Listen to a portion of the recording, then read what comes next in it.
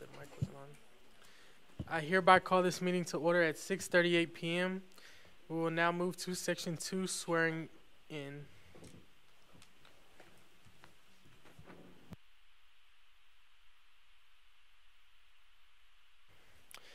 If you were confirmed last week, please stand and raise your right hand.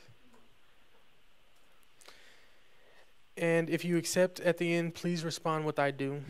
Do you hereby swear that you will faithfully serve the students of Wichita State University, act in accordance with the Constitution of the student body, fulfill all duties and responsibilities of the office in which you are about to enter, and to the best of your ability preserve, protect, and defend the Constitution of the student body of Wichita State University?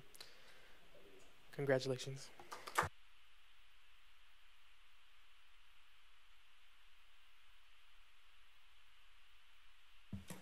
At this time, we will move into Section 3, roll call. With 38 members present, that means that simple majority is 20 and 2/3 is 26. Thank you. We'll now move into Section 4, public forum and presentations. Public forum provides a chance for individuals to have the privilege of speaking before the Senate.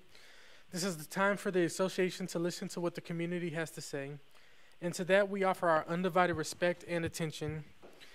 I would like to remind everyone that although we allow the speakers the privilege to use this platform, the opinions of the speakers do not necessarily reflect the opinions of the association nor the university. At this time, we will hear from Heather Stafford, Director of Student Health.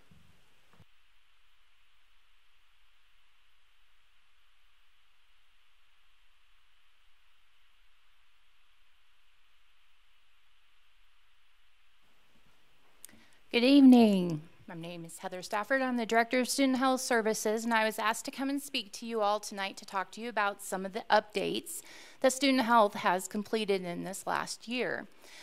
We've been using your dollars wisely, I believe, and we've instituted a lot of new services over at Student Health to help our students out on campus. I would probably say the ones that were the most effective was we thank you for contributing your fees and your judgment to help us bring in a new physician. Our new physician is Dr. Delane Vaughn. She comes from the KU School of Medicine, and she was a nurse previously. She loves the students. She's very dynamic. She's very engaging with the students, and she really promotes wellness. So that was a great hire for us. We were excited to get those extra funds to bring her into campus all 5 days of the week for a certain amount of hours, and she's really working well with the students. Some of the other services that we've started this year is that we have absorbed the task of prescribing ADHD medications for students on campus. For many years, the Counseling and Prevention Services offices were doing that. It kind of seemed like they needed a little bit of extra help with that, so right now we are being able to initiate and do follow-up med refills for students for ADHD medications. There's a process to that, but I think the fact that students can get in within 24 to 48 hours for their appointments for their refills is a pretty good advantage for our students. Some other things that we're doing now in student health is we now have x-ray services. We don't have x-ray equipment. We are using a mobile radiology unit from the Kansas Radiology Group, or no, Wichita Radiology Group. They come in and they do x-rays and ultrasounds, and we've done over 70 x-rays and ultrasounds so far in just the first 2.5 months of school. So I think that's been a really great advantage for our students. It's cheap and it's working well for them to get to come on campus and do this and not have to go out into the community and find somewhere to do it. Some other services that we have an orthopedic clinic that we do every other Friday. And this has brought in some not only extra service in the realm of helping students with sprains, strains, back pain, things like that, but it's also applied learning. So we brought in the athletic training department and their faculty to come in with their students, senior students, and do prescription exercise regimens with students. We've been full every time we've done this clinic, and we are actually full through the month of November. So we're going to look at increasing those opportunities for students as well. Some of the other things that we're doing that are kind of unique is that we've started also carrying the mental health medications that we're prescribing to students that are not controlled substances, but your generic depression medicine, anxiety medicine, things like that, in our institutional drug room so that students can get those medicines right there and not have to go outside to a pharmacy. So we carry like your generic Zoloft, and different ones like that that are not controlled, but then very easily accessible and cheaper for students.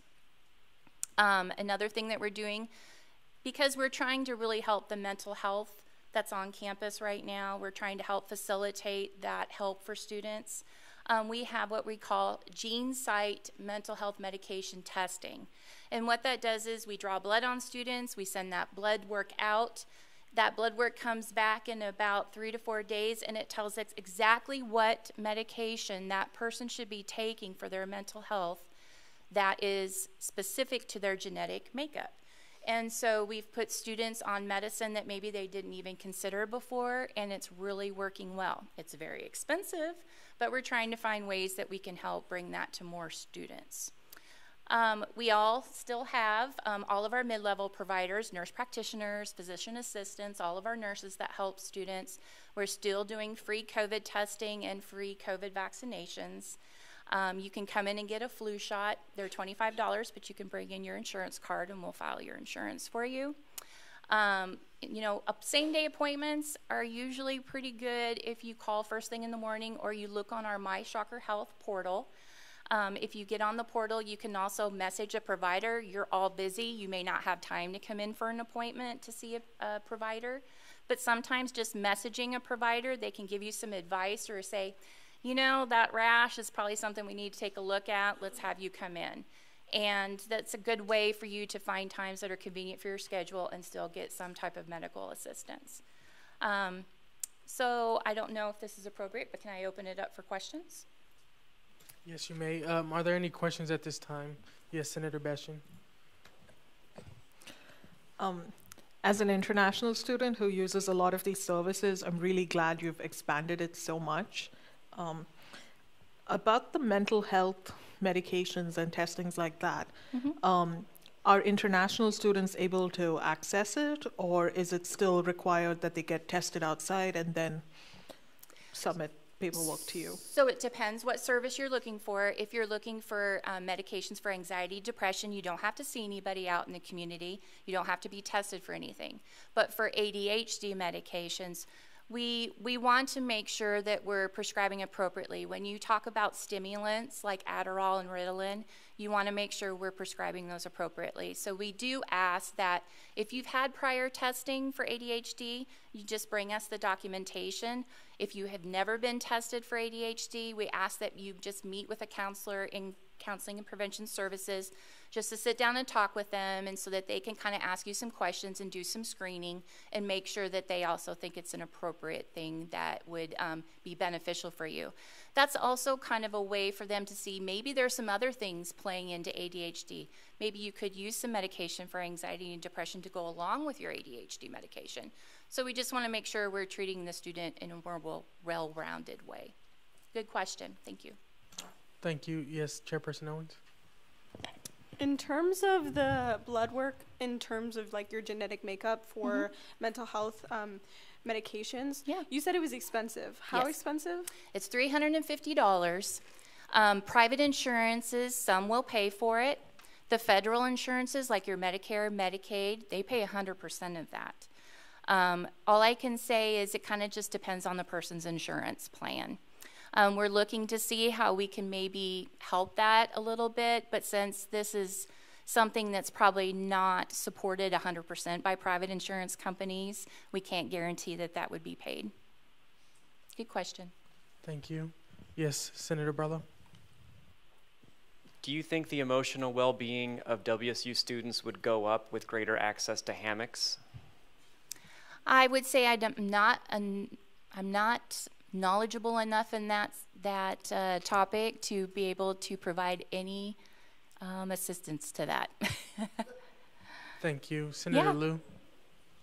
So for the ADHD medicine, does a student need a prior diagnosis of ADHD to utilize that resource, or if someone suspect they may have ADHD, are they able to come in and effectively get tested and potentially be put on those meds?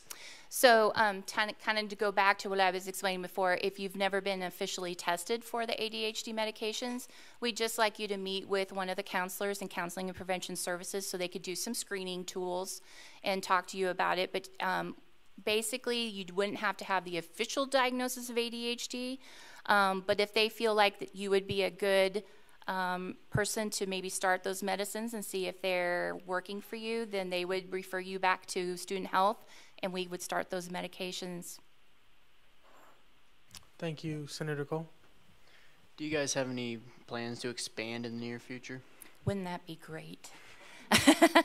I don't know if anybody would be willing to expand us if we just got a new building 2 years ago, but it would be nice if we could. We are currently leasing the Wesley space and using some of that space for the prevention services. Counseling and Prevention Services has already outgrown their space upstairs in the second floor. They're using part of that Wesley space, and then we use the other part of the Wesley space for our testing services. Thank you. Senator Peng. Hi, so with flu season coming up, you mentioned that flu shots are $25 unless they bring their insurance card. How can students make an appointment for flu shots? So you can walk in for flu shots anytime from 9 a.m. to 4 p.m. Monday through Friday. Good question. Senator Mallard, sorry. So you mentioned how students can get like a screening for the ADHD processes to then get the medication. Mm-hmm. If, let's say, they are approved, and I'm assuming this isn't like an official like diagnosis, if they then leave the university, is there then like a possibility that you would send all that data to another site that they could then get like an official diagnosis, or would they have to go through that whole process again, or, you know? That's a great question. I would say that if you were to transfer to another facility or medical facility or university, you would just ask us for your records and we could supply that to you. I would say most healthcare professionals would go ahead and resume those medications for you based on the fact that you'd already been on them. But there are some universities who are really strict with those stimulants. There's quite a few medications out now that are non-stimulants that are used for prescribing of ADHD medications. So if stimulants scare you, there are other options. So a lot of universities are a little more tighter on how they prescribe those medications. We do drug testing when we do stimulants, and it's just one time a year we'll pick to do it. It's part of our standard of care, and it's part of most people's standard of care in primary care situations. Thank you. Chairperson Owens.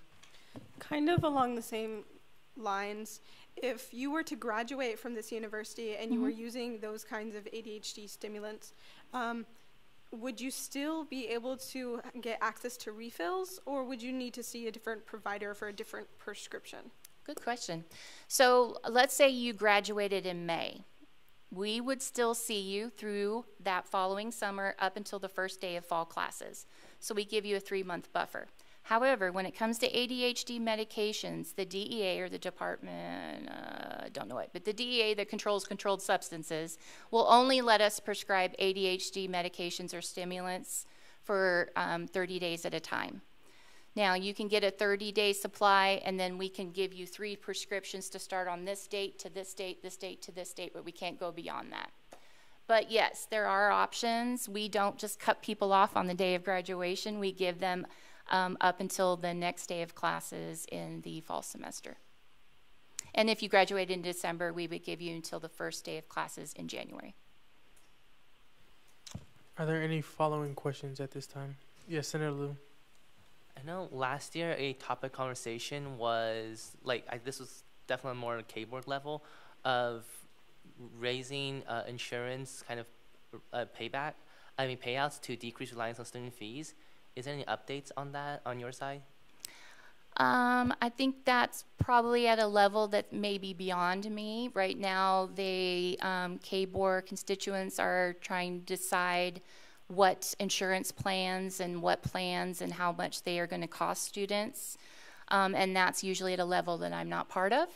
So that remains to be seen. Thank you. Any other questions at this time? Seeing none, thank you for taking the time to come out tonight. Thank you. I left some brochures, chapstick, and student health stickers back there. Awesome, thank you. At this time, we will exit public forum and move into Section 5, Introductions and Reports. Item 1 of Section 5, Report from the Executive Branch, Chief of Staff Hoops. Sorry, just kidding. Vice President Thornton.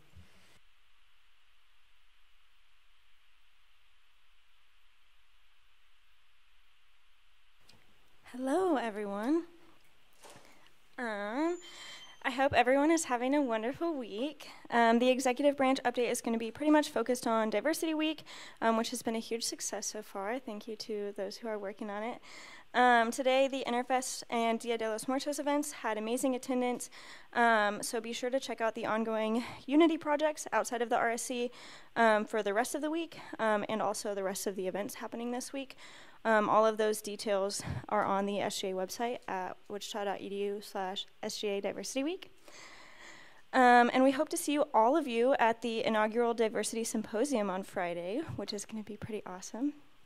In addition to Diversity Week, President Kirk has been meeting with the Graduate Student Council and working with them to see how student government can serve that group of students. But yeah, as always, if you have any questions, please reach out to anyone in the executive branch. Thank you. Are there any questions at this time? Seeing none, thank you for that report. We will move into item 2 of Section 5, report from the Speaker of the Senate. So, as many of you may or may not have seen, I sent out a memo. I sent it to your email. So please be mindful of that and please read that when you have time. This memo consisted of a couple of different things. So November 4th will be the last day of any legislation that is submitted to be guaranteed both 2 reads and sent to a committee. You can still submit legislation after this deadline. However, November 11th will be the last day to submit any legislation for passage until we reconvene, or it will go through the legislative process under the Legislative Council. This is also a reminder there will not be a Senate meeting nor any committee meetings on November 30th. Of this month of this year. In place of committee in a Senate meeting, we will have a senator social and a mixer from 5:30 to 8:30 with the faculty and staff senate. Each senator is required to be in attendance for that because that is just taking place in place of a Senate meeting and committee. There will be food provided, and senators are still expected to dress under the regular dress code, which is business casual or business professional. If you cannot make it, a Senate excuse must be filled out. And again, the same rules apply 24 hours in advance, please. And if something last minute comes up, it is 2 hours in advance. If the faculty and staff center are unable to make it, we will then have a meet and greet, which will allow students the chance to come and meet those who represent them. However, if the faculty and staff center are able to attend, the meet and greet will then take place sometime at the beginning of the spring semester. For the duration of the rest of the session, as many of you have seen on the agenda, we have decided to add a final roll call to the end of the agenda. This is just to ensure that senators are staying the full duration of the Senate meeting and performing the duties assigned when the oath of office was taken. In place of senators checking in with Clerk Malone for this roll call, a final vote will be taken. So therefore, each senator must push A on their clicker one time at the end of the meeting when invited to. If a senator has to leave early from any given meeting, a Senate excuse form must be filled out, please. And lastly, next week after adjourning the meeting, we will be breaking into our caucuses, and this will serve solely as a planning session and allow caucuses to select caucus leaders. At this time, I am available for any questions. Seeing none, we will move into item 3, report from the Senate leadership, starting with Chairperson Williams. Thank you. Our last event with the Shockers Vote Coalition will be on Tuesday from 10 to 1 on the RSC North patio. This is our giant Election Day bash where we are celebrating months of hard work all of our volunteers have done, as well as celebrating the votes that our students have cast and providing last-minute information on how to vote if you haven't already. There will be an interactive art exhibit, free t-shirts, and plenty of fair-style food, so make sure you come out and enjoy. I also want to use this time to say a special thank you to all of the international students that have come to our events and supported our work. Even though they cannot register to vote or cast a ballot in our elections, they still have shown great interest in our government and express a strong desire to participate in the political processes. Every person is still a vital part of our democracy regardless of whether or not they are qualified to vote. And I am extremely grateful that we have a vibrant international student community that truly does want to make our community a better place for all. So again, thank you. And lastly, as Speaker Van Dyke Jr. has stated, we're slowly working on the caucuses, and we intend on having a framework for caucuses by the end of this semester so we can utilize the spring to trial run all of these ideas before the next session goes full throttle on them. And with that, I'll sit for any questions. Thank you for that report. Are there any questions at this time? Seeing none, we will move into a report from Chairperson Okiri.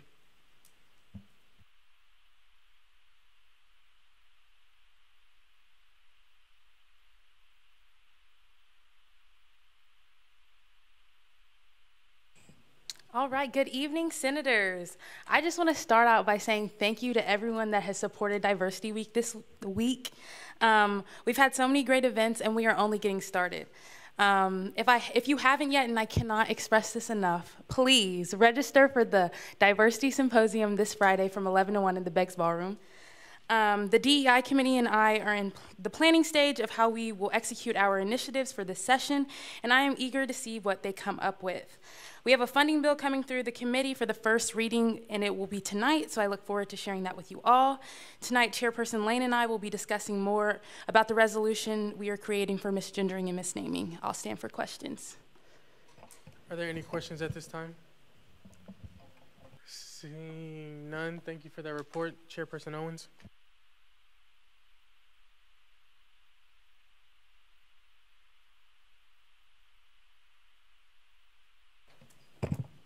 Hello, everyone. My report is kind of short this week. We're having housing come to our committee on November 9th, so that's next week. If anyone has anything they want to mention to housing or have us mention to them, please let us know. We want to make sure everyone's concerns are fully represented with those people. And then we are also having a collaboration with the Academic Affairs Committee to volunteer on November 14th at the Shoker Support Locker at 9 a.m. to 11 a.m. If anyone else wants to come, you're invited to do so. We're going to just be carrying a bunch of food, and we want to help support the Shoker Support Locker, and I would love to see all of you there. Other than that, we're doing a tour of the dining services on November 19th during our committee time. We're just fully making sure that the dining services is being trained properly, as well as having labels properly associated with the certain foods, and making sure people with allergies are properly represented and cared for. Other than that, we're going to do a joint committee with the Diversity, Power, and Inclusion Chair, as well as their committee, to talk about international issues. And if anyone wants to join, just let me know. We haven't specifically set a date yet, but when we have, I'll let everyone know, probably during this report. And other than that,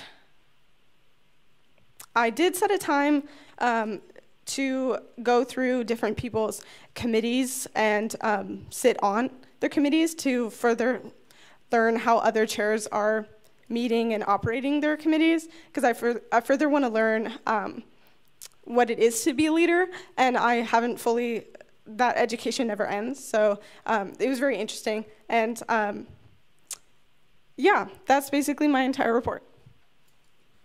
Thank you. Are there any questions at this time? Seeing none, thank you. Chairperson Lane.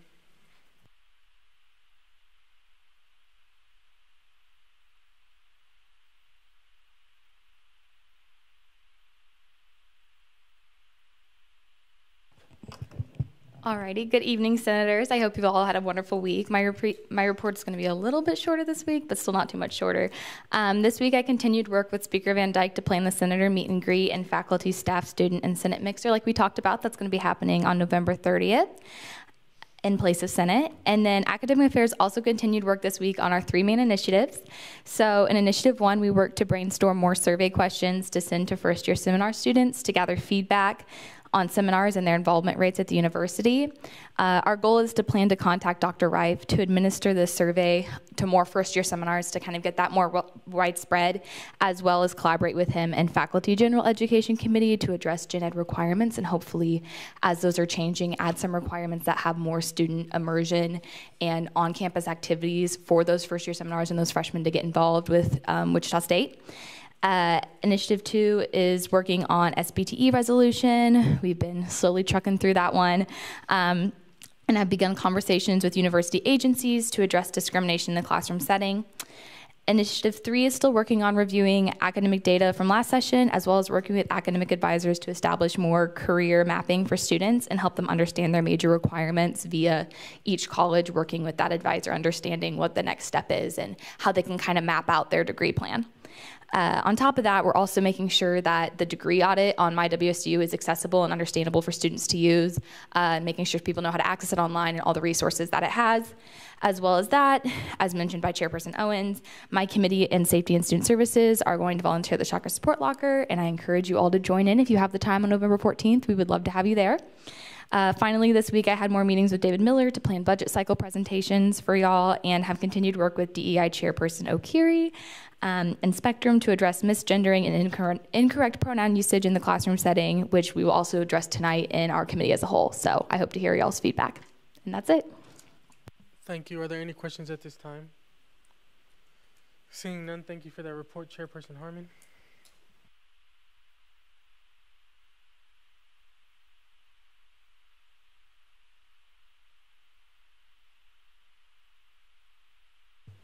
Hello, everyone. The committee today met with 2 different student organizations, and they both unanimously passed the committee, so you'll be hearing from them next week.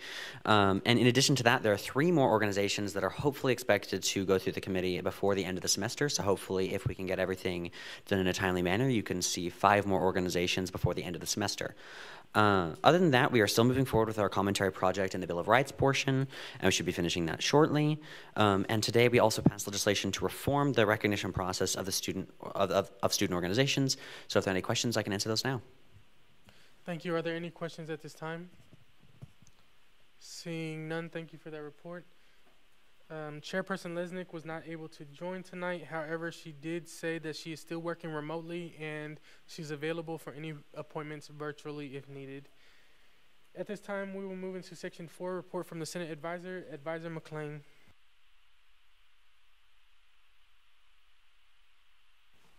Good evening, everybody. So I just have a couple quick things for you all. So as a couple of the chairpersons mentioned, Chakra Support Locker, for those who are interested, because I had a lot of senators after last week's discussion talk about how can I best support the Chakra Support Locker through stocking the locker. So as they mentioned, on November 14th from 9 a.m. to 11 a.m. we'll all be at Grace Wilkie sort of stocking the locker. It'll be a team of half of our staff in SEAL and as many of you all who want to show up as possible. It'll be a great time. I think we're going to do some marketing things. That way we can sort of like do a time lapse of it, because it's really cool to see like it's empty at first and then you throw in a few $1,000s worth of food. It's a really pretty sight, and I can't wait to see the time lapse. And then at the same time, as both the speaker and the pro temp mentioned, be thinking about some things which within your caucuses you all can be working on. Obviously, as we have conversations within your committees and with students, there's also things of which they come up about, but it's anything specifically about your caucus of which you wish to address, just be in preparation for those conversations.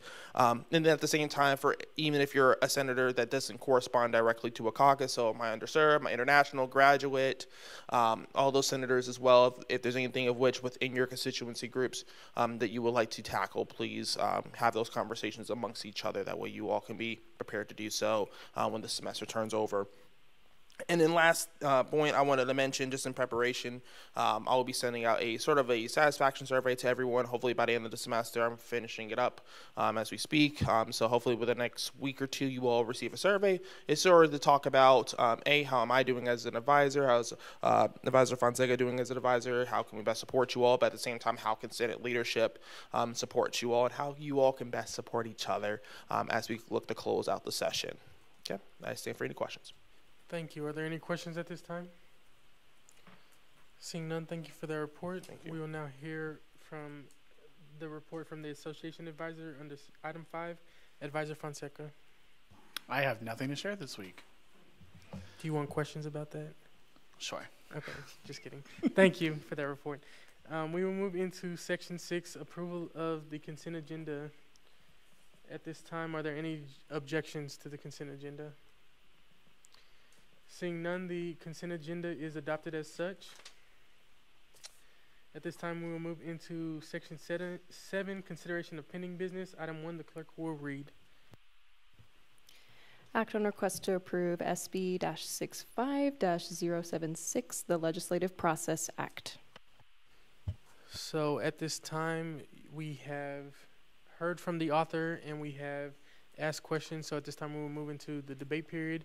Is there anybody who would like to speak in affirmation or negation of this bill? Yes, Senator Barlow. I would like to speak in negation of this bill.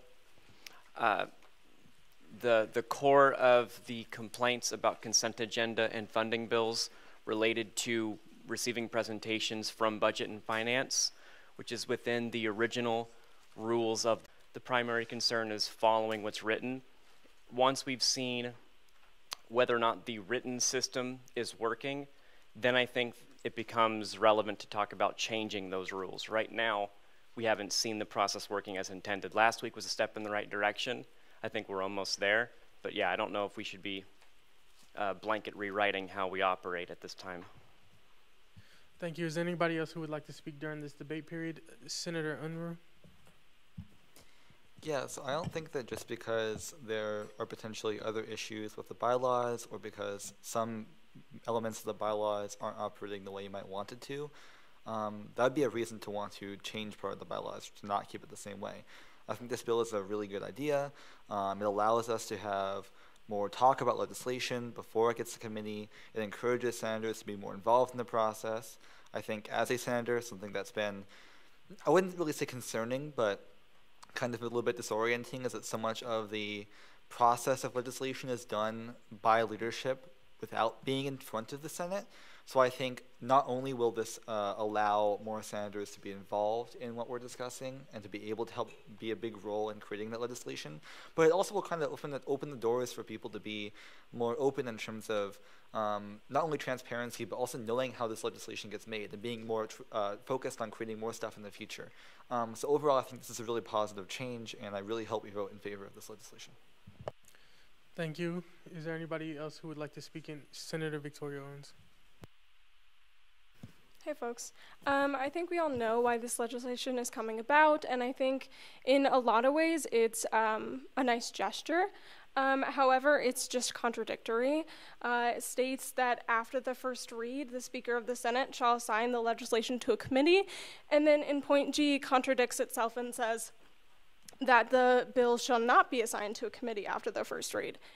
Just plainly contradictory, and also, as previous senators stated, I don't think it's necessary. I think as long as we're receiving accurate accounts of what's happening in each committee, I think that's good enough, and I think this is just a step in a direction where we don't need to go. So. Thank you, Chairperson Williams. Thank you.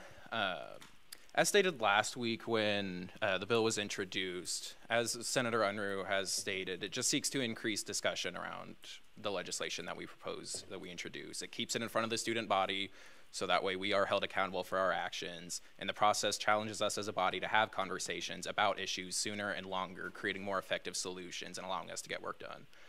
I would also caution that this bill does not change anything about the funding process at all, that by enacting this change now, it doesn't affect how we are looking at the financial process. It doesn't change any potential future change to the financial process. This is completely separate, and I don't quite see how one will impact the other at the current moment.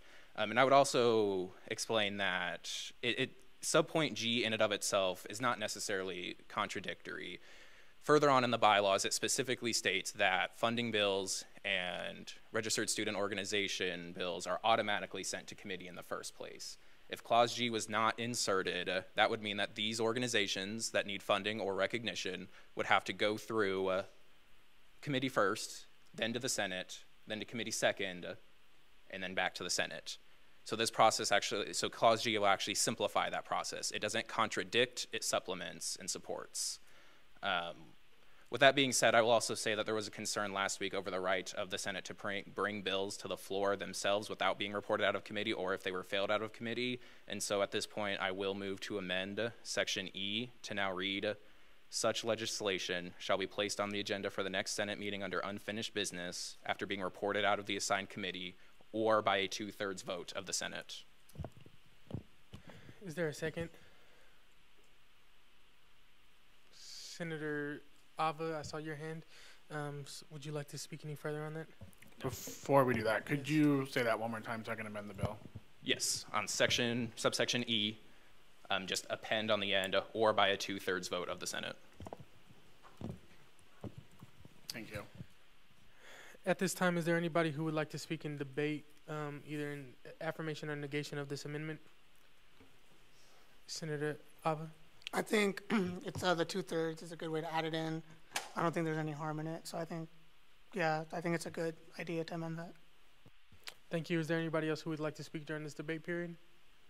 And just to be clear, we're speaking on amending subsection E of this bill. Seeing none, we'll move into the voting period. For all senators, please remember to turn your clicker on. You're going to click the power button, and you're going to click AA to sign in. And then from there, A is yes, we would like to amend, B is no, and C is abstain. And the voting period is now open.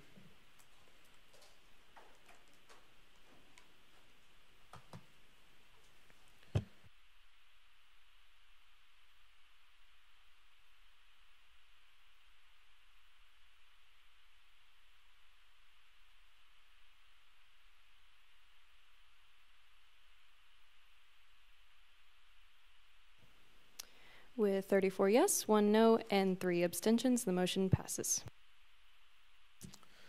All right, and at this time, we will enter back into the debate period over the bill as a whole, the Legislative Process Act. Is there anybody who would like to speak in affirmation or negation? Senator Barlow? So I would like to clarify here that up until last week, every single funding bill that we saw here was moving through on the consent agenda. It was not being procured as a report for us to hear. So from my perspective, last week was the first opportunity anyone in this session has had to actually look at how our rules stipulate we review funding appropriations.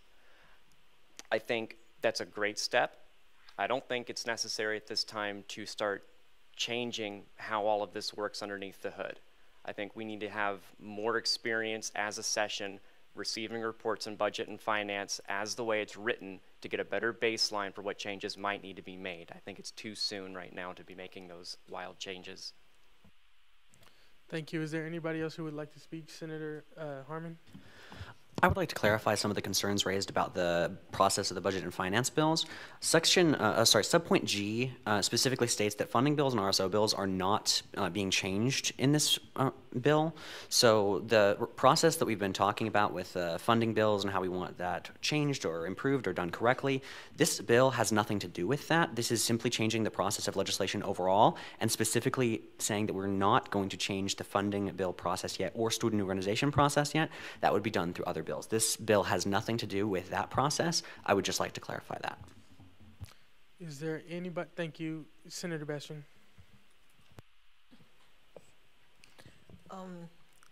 I'm speaking in negation because this new bill would be wasting time and we'd be discussing bills before they're properly written or clarified. And then how many times do we go over the revisions before it's presented to Senate? Like, does the committee sit and work on them till they're possible, or does the Senate constantly keep saying, we're not satisfied with this, please make revisions?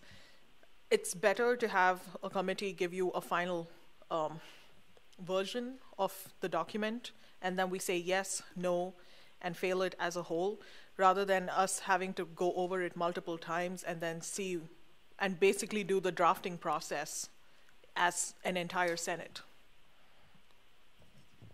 Thank you.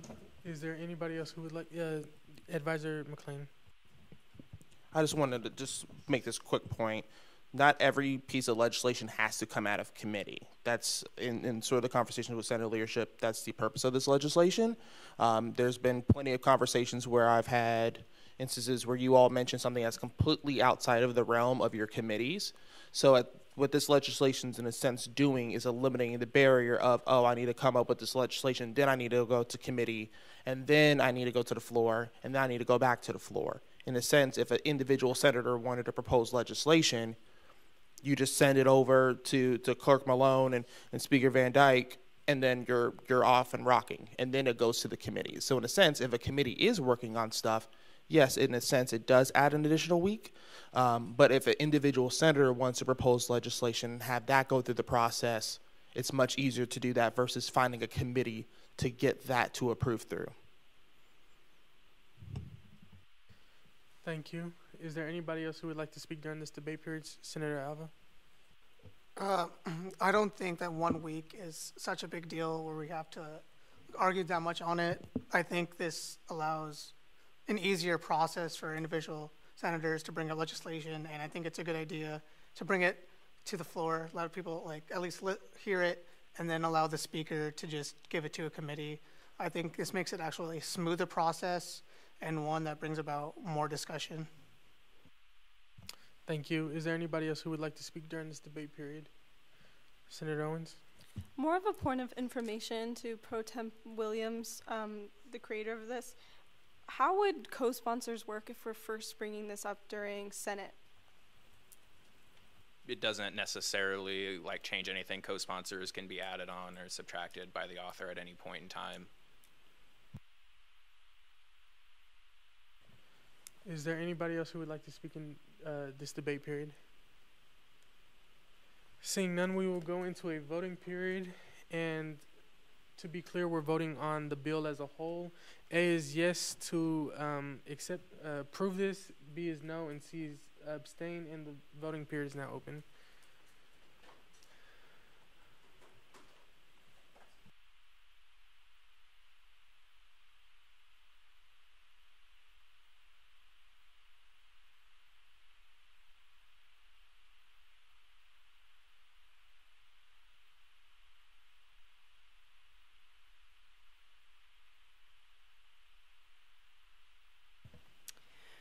With 28 yes, 8 no, and 3 abstentions, the bill passes.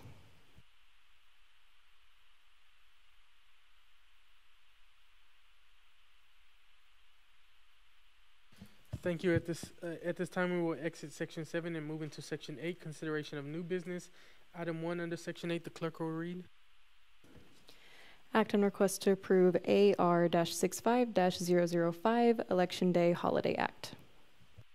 Thank you. Is the author here and wishes to speak? The floor is yours.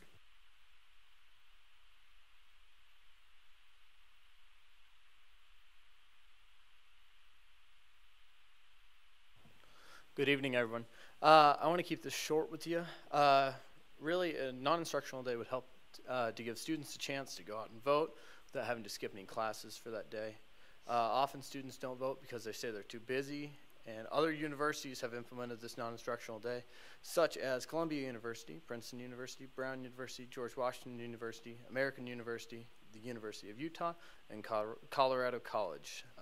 So again, this would encourage students to get out, vote, and further participate in our elections. I stand for questions. Thank you. Are there any questions at this time, Senator Bastian? What about mail-in ballots? Because I could do that at any time in the night as well. Why would I go queue up to vote if I could just mail in my vote? This gives you some more flexibility for that. So, of course, you still can early vote, mail-in vote, whatever you want to do. But also it just gives students the opportunity to go vote on voting day. Thank you. Are there any further questions at this time, Senator Liu? Have you talked to any faculty or staff about how it might impact the academic calendar? I haven't talked to any faculty or staff per se, but you got to think about it. It's one day. So I believe that most faculty and staff would be open to the idea of moving things around to provide students this opportunity. Advisor Fonseca. A similar resolution was adopted last session, and we've had those conversations with the administration, the SGA's administration last year, and we have that information, but with resolutions, they expire at the end of every session, and so for the executive branch to continue pursuing this, then a resolution would need to be adopted to redirect the executive branch to focus on that. So we have all the information and answers to that question. Honestly, for those who were here last year, it was mixed review and mixed support. I think the staff side was much more supportive than the faculty side, keeping in mind, yes, because faculty want as many class days as possible. But there are options and alternatives that were brought up last year, even directly with the Kansas Board of Regents, who adopts the academic calendar for each institution, to consider something like this. And so to that question, Senator, I would say we have that information. Just in order for us to continue working on it, or for the executive branch to continue focusing on it, then another resolution would need to be supported to say that this session also wants us to continue doing that work. Thank you. Are there any other questions? Senator Atkinson. What are current Kansas laws on having universities as polling places? I don't know. Yeah, I'm not really sure. Advisor Fonseca. Kansas laws that have universities serve as polling places. So Wichita State is a polling place. So we are zoned for the area, keeping in mind the issue that we are still working on with the county office, because zoning or polls are set by the county, not by the state. And so Wichita State is a poll place for voting day for both primary and general election. So next week, the Marcus Welcome Center will be the polling place for this, I think the word district. Yeah, for this area, district, yeah.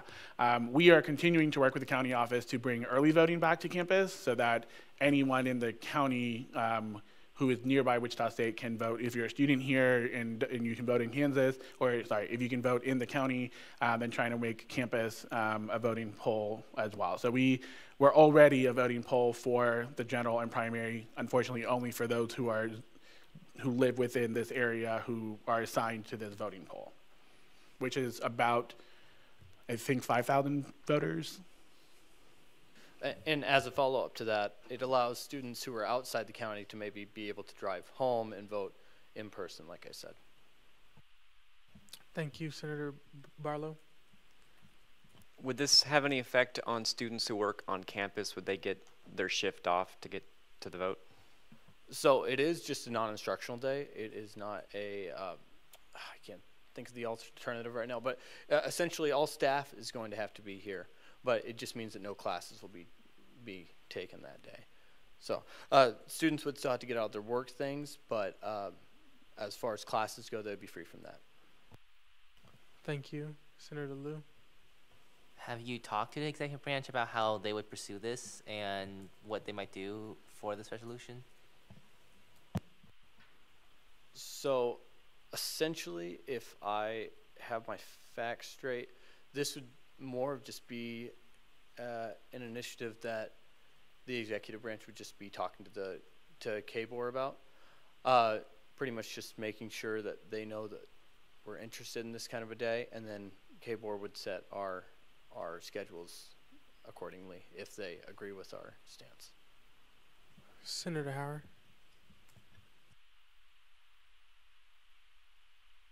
There it is. Sorry. So if this bill were to pass, how quickly would this go into effect? Like, would we be able to have this go into effect by the November 8th election? No, so this would not be for this year. It would probably be for either, it'd probably be for the next election cycle. But I'll yield the floor. So the academic calendars are approved 2 years out. But the process of changing it is a lengthy one. So we're at the right time for us to begin the conversations with the university and the regents for them to consider it because they adopt the academic calendar so early. They're, I think, beginning conversations of the 2025-2026 academic year and 26-27 academic year now. And so just knowing that it's about 2 years out. So if this were to adopt, and if the regents were to accept and say, yes, this is what we want, the regents could also say, you're changing the calendar for next year, right? It's impossible for us to do it for next week, but they could say, we're gonna make the change for next year and just bring that calendar back and make the adjustment. But this would be the timing in order for the process with the regents to begin. Are there any other, Senator Owens? This is probably a question for Advisor Fonseca, but is there a way to permanently ensure that Election Day is a holiday instead of having to vote on this every year? So I think that's what this is attempting to do, is to make it permanent. I think we are having to vote on it every year simply because it wasn't done and it wasn't accomplished last session. And in order for them to move it into a list of priorities, the resolution has to be adopted. If the executive branch and the student government was lucky, and lucky is a strong word, but if we were successful in the endeavor of making this permanent, then it would just become a permanent thing on the calendar and we wouldn't have to theoretically redo this every single year. But I think the practice of redoing it emphasizes the Senate's desire that the executive branch focus on this to get it done, or attempt to get it done. Senator Atkinson. I must note that as a state senator, one day for those who wish to go home and vote is not always operable. So would it not be possible to move fall break back to election weekend? I mean, I think really that's a different question entirely. I mean, for out-of-state voters, there are different options, I mean, as there are for in-state people. But I would say that, I mean, as we can see, people are being strenuous with even giving us one extra day, right? So I think that just allowing us to have a little bit more leeway for in-state voters and people who have a little bit shorter of a distance to go just gives them some more opportunities, while people who are out of state and a little further away still have their other avenues of voting. Thank you. Are there any other questions at this time? Seeing none, thank you for taking the time. We will now move into the debate period. Is there anybody who would like to speak in affirmation or negation of this bill? Senator Ava. I think this is a good step. Affirmation. I think this is a good step. My opinion, I feel like election day should always have the best avenue for people to go out and vote. I get that there is mail-in ballots, advanced ballots, but some people actually want to go. People that can want to go and actually vote at their voting place, no matter where it is. Giving people that opportunity to and time to plan around it is the best way, because it's not going to be this one. But if people know, teachers will be able to plan around it. Everyone will be able to plan around it if there's enough time. So I think giving just students the opportunity to be able to vote when they can, and anyone else on a non-instructional day, is the best way to do it. Thank you. Is there anybody else who would like to speak during this debate? Senator Harrer. I would also like to speak in affirmation. I know that there's kind of an issue with our generation and not wanting to vote or not being educated on voting.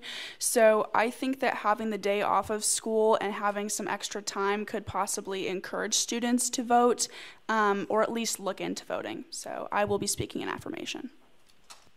Thank you. Senator Grimes.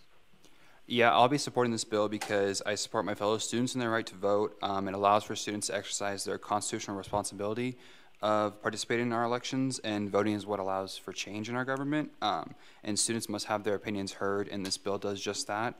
So I encourage other senators to support this as well. Thank you. Is there anybody who would like to speak in negation of this bill? Seeing none, I will close the debate period and we'll move into the voting period. Remember, A is yes to approve this bill, B is no, and C is abstain, and the voting is now open.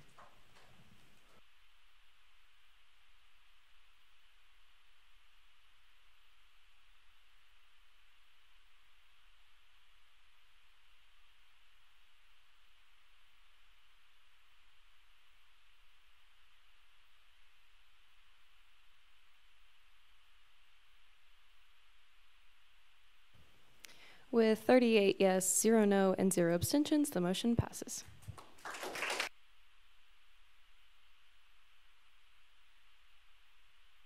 Congratulations. We will now move into item 2 under section 8. The clerk will read. Act on request to approve AR-65-006, and forgive me if I say this wrong, concerning the use of polystyrene foam. Thank you. Is the author here and wish to speak? The floor is yours.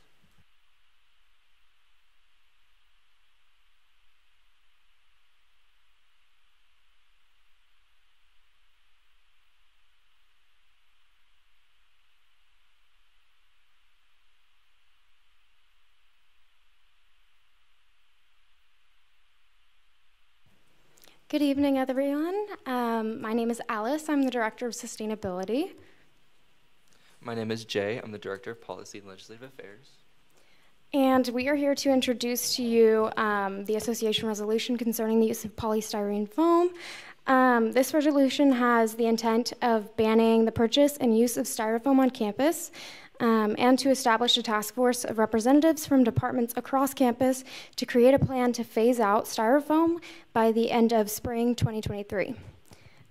So we decided to pursue this initiative because styrofoam demonstrates health risks to students. Components of styrofoam are human carcinogens and defined as hazardous waste by the CDC. And because styrofoam can cause, among other symptoms, gastrointestinal troubles, headaches, etc. And because the creation of air and water pollutants during the production and disposal of the styrofoam. And so we'd like to encourage the university to switch to some of the widely available alternatives. For example, biodegradable packaging, PLA-lined paper, molded fiber, and mineral-filled polypropylene. Awesome, thank you. At this time, are there any questions? Senator Harmon? So polystyrene products are commonly found in many appliances, including refrigerators, air conditioners, ovens, microwaves, vacuum cleaners, blenders, the insulation of walls and buildings, many car parts, and many electronics. In the seventh whereas, the resolution states that alternatives to polystyrene products are widely available. So have the authors of this resolution check to see if these appliances at the university are polystyrene free, and are they prepared to replace even things such as the walls of the universities?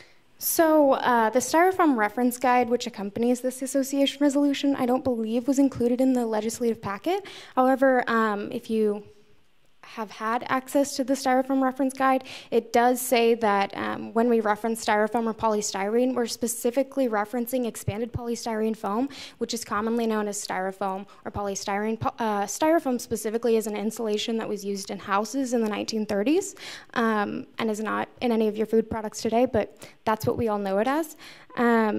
So we are specifically talking about the use of Styrofoam with food handling, because that's where the hazard relates to students. Thank you, Senator Wing. You mentioned the alternatives. Sorry, over here. You mentioned the alternatives to the Styrofoam. How difficult would it be to implement the alternatives? So, for example, like costs, the workers knowing what to do and stuff like that. Right. So, I mean, we've all had interactions with items that function in the same way as Styrofoam, but are not Styrofoam. And we've had conversations with many people on campus. We've had conversations with Kevin Conda, because a lot of this relates to the functioning of the Radigan Student Center. And he has explained to us that it's not a huge cost. It's not going to be a change in terms of any like processes other than purchasing will change. And the rest of the plan will be defined by the task force. So for all of those other little details, I can't specifically say at this point, but.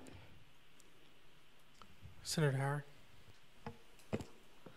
So within enforcement of this plan, what kinds of punishments could be in place for a student organization that doesn't follow this? Would they be on like probation or? So this doesn't relate at all to student organizations. This is just the purchasing of it by our purchasing department on campus. So this has nothing to do with student organizations or student fees, services. anything relating to like students' own purchasing. This is really just for our purchasing office to have kind of an extra level of, or I guess a standard to set for them that they wouldn't buy styrofoam. Helpful clarification with that question that specifically today we're referencing the association resolution. I think that question is directed towards the associated bills, right? Okay. And senators, please be mindful that the reference guide that was mentioned is in the Teams folder. So if you need to look at the reference guide, it is in the Teams folder for today. Senator Unruh. So because there's been a lot of confusion over what specific uses of styrofoam you're trying to regulate, can you give some examples of the most common use of styrofoam that you want to try to avoid on campus? Yeah, absolutely. So styrofoam cups, if you see any of the styrofoam cups, they're, I think, Freddy's still, Chick-fil-A, I'm not sure if they've changed yet. The other big use of styrofoam would be those clamshell containers. They switched to them. They were originally using a biodegradable container in the Breakfast & Co. establishment. They switched to styrofoam. So that would be an example of that. The Shocker Grill and Lanes was using styrofoam clamshells a lot. Oh, yeah, Panda Express. They have some other alternatives that, sorry, if you ask, they will change it sometimes. But yeah, Panda Express also uses the clamshell. Thank you. Senator Harmon. So you said that this resolution is specifically targeting expanded styrofoam and specifically in food handling, but why does it not specify that in the, especially in the first resolve where it says that the executive branch of the association shall provide, oh sorry, that's the wrong one. The resolve is that the association hereby calls for a ban on the purchase or use of styrofoam or other polystyrene products throughout Wichita State University and campuses, because that is a very broad statement. Right. So I was advised not to get into the nitty-gritty details and to kind of call things by their common names or what people would commonly refer to them as. So. Did you have a follow-up? Yeah. Go ahead.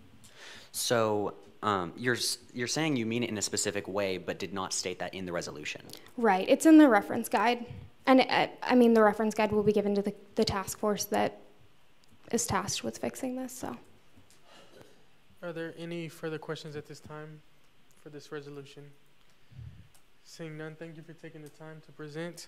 At this time, we will move into the debate period. You can stay or leave for debate. Thank you. I just wanted to say thank you. Thank you.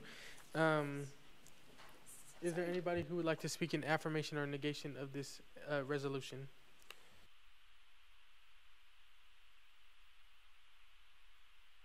Senator Harmon.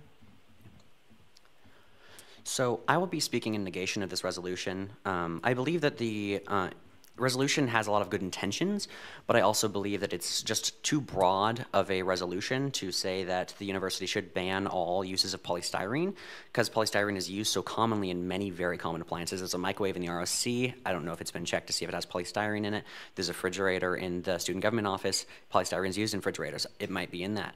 It's just too broad of a statement, and so I'll be voting in negation of that. Thank you, Senator Owens. Hi, I'll be voting in favor, primarily because I believe it is our responsibility to ensure that the university is protecting their students and also just doing good practices by, not using harmful styrofoam. But also in general, from previous concerns, I think that there's an obvious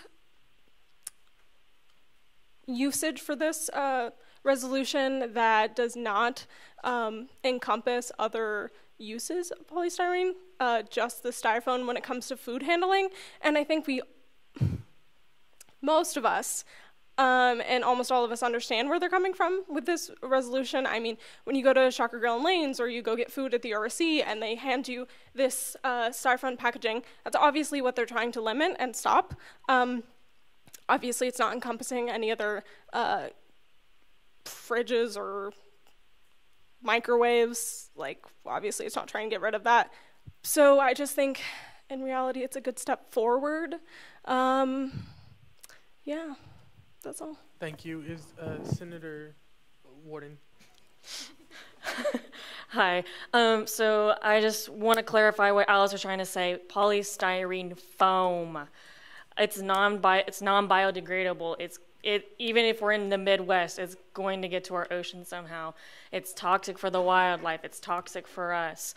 Mentioning how it's a broad term, I feel like is not concise with what she has written in this legislation, because she thoroughly has stated multiple times it is with food handling, it is with cups, clamshells, things that are being bought that are one-time uses that are non-recyclable. I think this is a good start because many other colleges have started banning polystyrene foam. Different types of states have done it starting from 2019, especially in Maine, Maryland, New York City, Los Angeles County, Seattle, Washington, D.C., San Francisco. And I feel like it's a great start, so I'm going to be voting in favor. Thank you, Senator Liu. I think at the end of the day, this resolution isn't saying like we're going to stop all styrofoam. It's saying we're going to have a task force for it. So, and furthermore, I think it'd be implied that no one is trying to replace walls and stuff. So, and the staff and members of the staff have already said they are planning on phasing out styrofoam by the end of the semester. So this resolution seems like a logical next step. Thank you, Senator Bashan. So I'm speaking in negation. I'd like to start by saying all plastic is bad, irrespective of styrofoam, single use, multiple use, etc. But the reason why I don't support this is, one, it is out of the scope of our control. The restaurants, the dining halls, all the places that offer styrofoam is not being paid by the SGA. So how are you going to stop them or convince them otherwise just by saying, oh, we ban it, but we have absolutely no way of holding them accountable? The second thing is there are no incentives or rewards to move in another direction except saying that it's harmful to our health.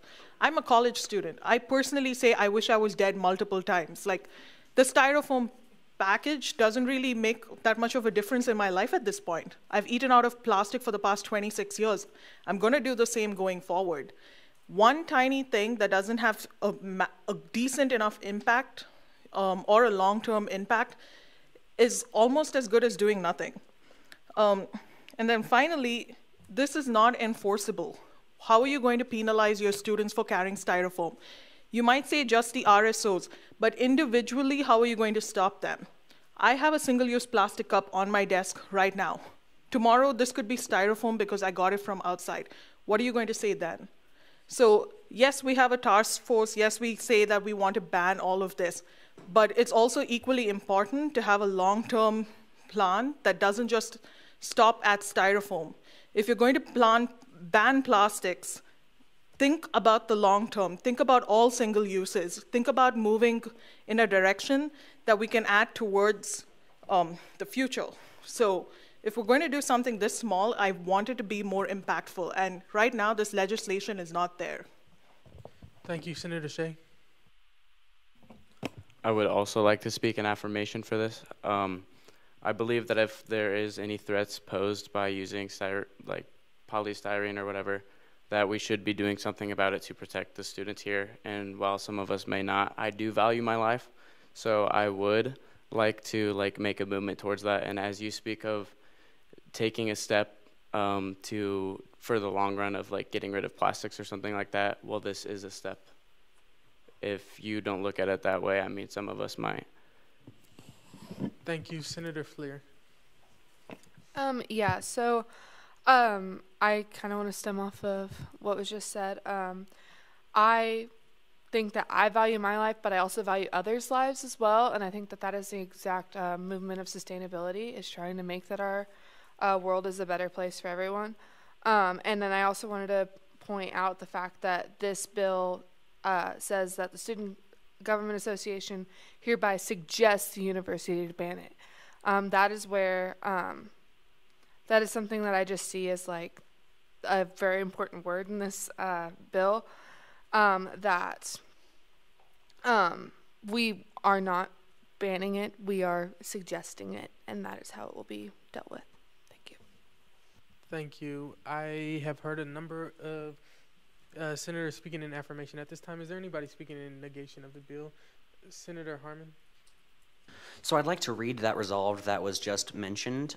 Therefore, be it resolved that the association hereby calls for a ban on the purchase and use of styrofoam and other polystyrene products, emphasizing or other polystyrene products throughout Wichita State University and campuses. While I appreciate the clarification of the author's intent of this resolution, that is not what is stated. The resolution states that it's calling for a ban of not just styrofoam or expanded polystyrene, it is also calling for a ban on other polystyrene products throughout Wichita State University and its campuses.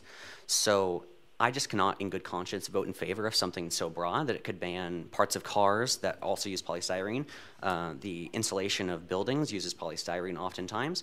Refrigerators, microwaves, blenders, various things use polystyrene products. And as the way this resolution reads, it's calling for a ban of those products as well. So I cannot, in good conscience, vote in favor of this resolution. Thank you. At this time, I will allow for one more affirmation. Senator Unruh. Yeah, so I think a lot of the concerns, which I think are valid on the part of the people who are speaking in negation, I think would be better addressed to the, I think upcoming association bill on the topic. This is just pushing for these, institutions and organizations to push to remove styrofoam. It's not actually enforcing a ban, which when you try to get into the specific, how broad it is, it's not requiring anyone remove all of their fridges. So even if there is a valid complaint, I think the fact that we attach the reference guide to styrofoam, we're clearly talking about these cups and these styrofoam containers. I think it's fairly obvious in a resolution sense what we're trying to get them to do, and I think in that sense it's a positive move. But then when you start going into the bill stuff and you start talking about enforcement, I think these are all valid complaints. That's just not what this resolution is trying to do. I think the idea of creating a task force, of pushing for this, moving away from styrofoam, I think is pretty, most of us, I think, have all agreed that's a good idea, and that's what this resolution is trying to do. It's not enforcing or banning anything per se. Thank you. Before I close the debate, is there anyone who would like to speak in negation? Seeing none, I will close the debate at this time. We will move into the voting period. A is yes to approve this resolution. B is no. C is abstain. And the voting is open.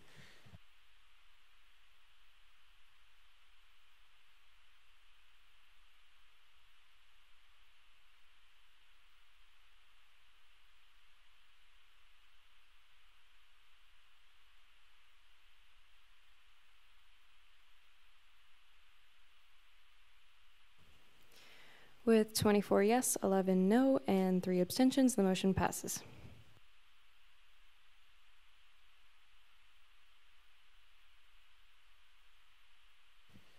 Congratulations. At this time, we'll move to item 3 under Section 8. The clerk will read. Act on request to approve SB-65-063, funding request for the Dirksen Amphitheater mural. Is the author here and wishes to speak? The floor is yours.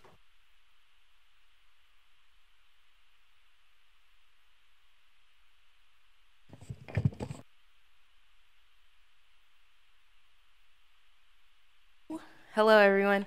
Okay, so today, Christian Beal from Stratcom and Armando Minjeres, formerly an Office of Diversity and Inclusion Coordinator, are here to present the Adelante Juntos, or Forward Together, a proposal for partnership from the association on a Dirksen Amphitheater mural.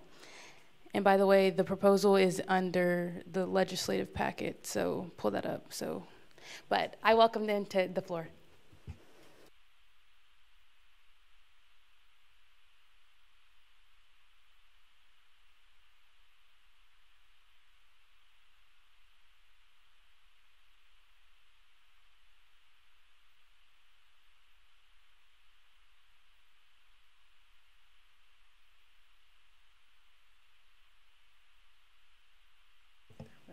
Hello, I'm Kristen Beal. I am in the Office of Strategic Communications, and Armando and I began working on this proposal maybe 18 months ago when Armando was still here at the university in the Office of Diversity and Inclusion.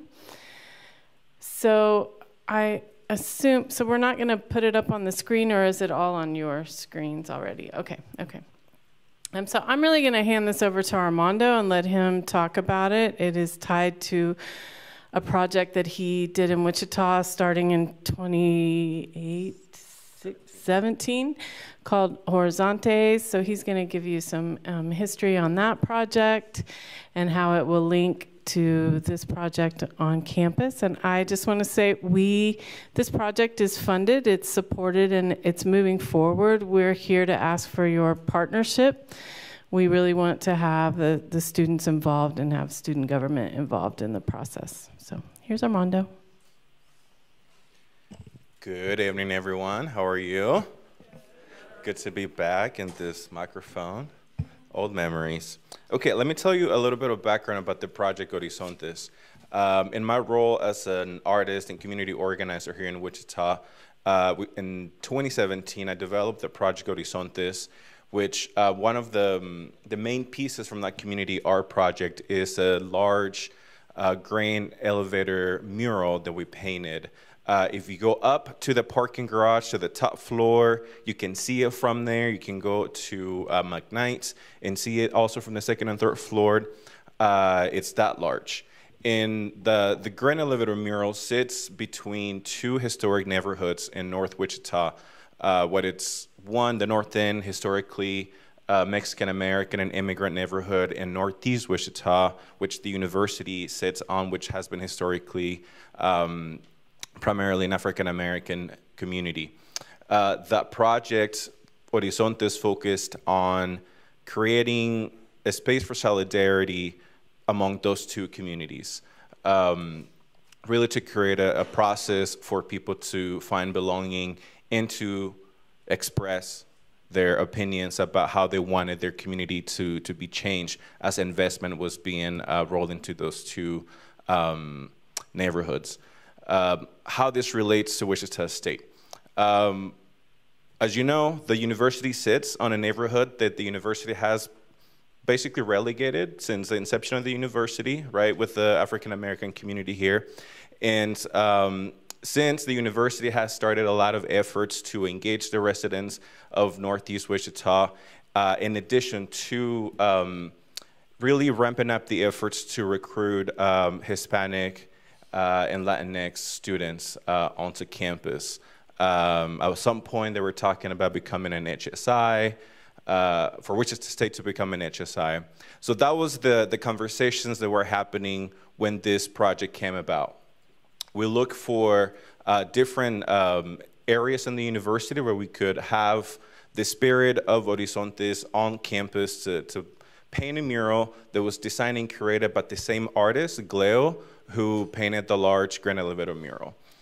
Since we have identified a location for the mural, like Kristen said, funding has been secured, and we are now moving into the production process.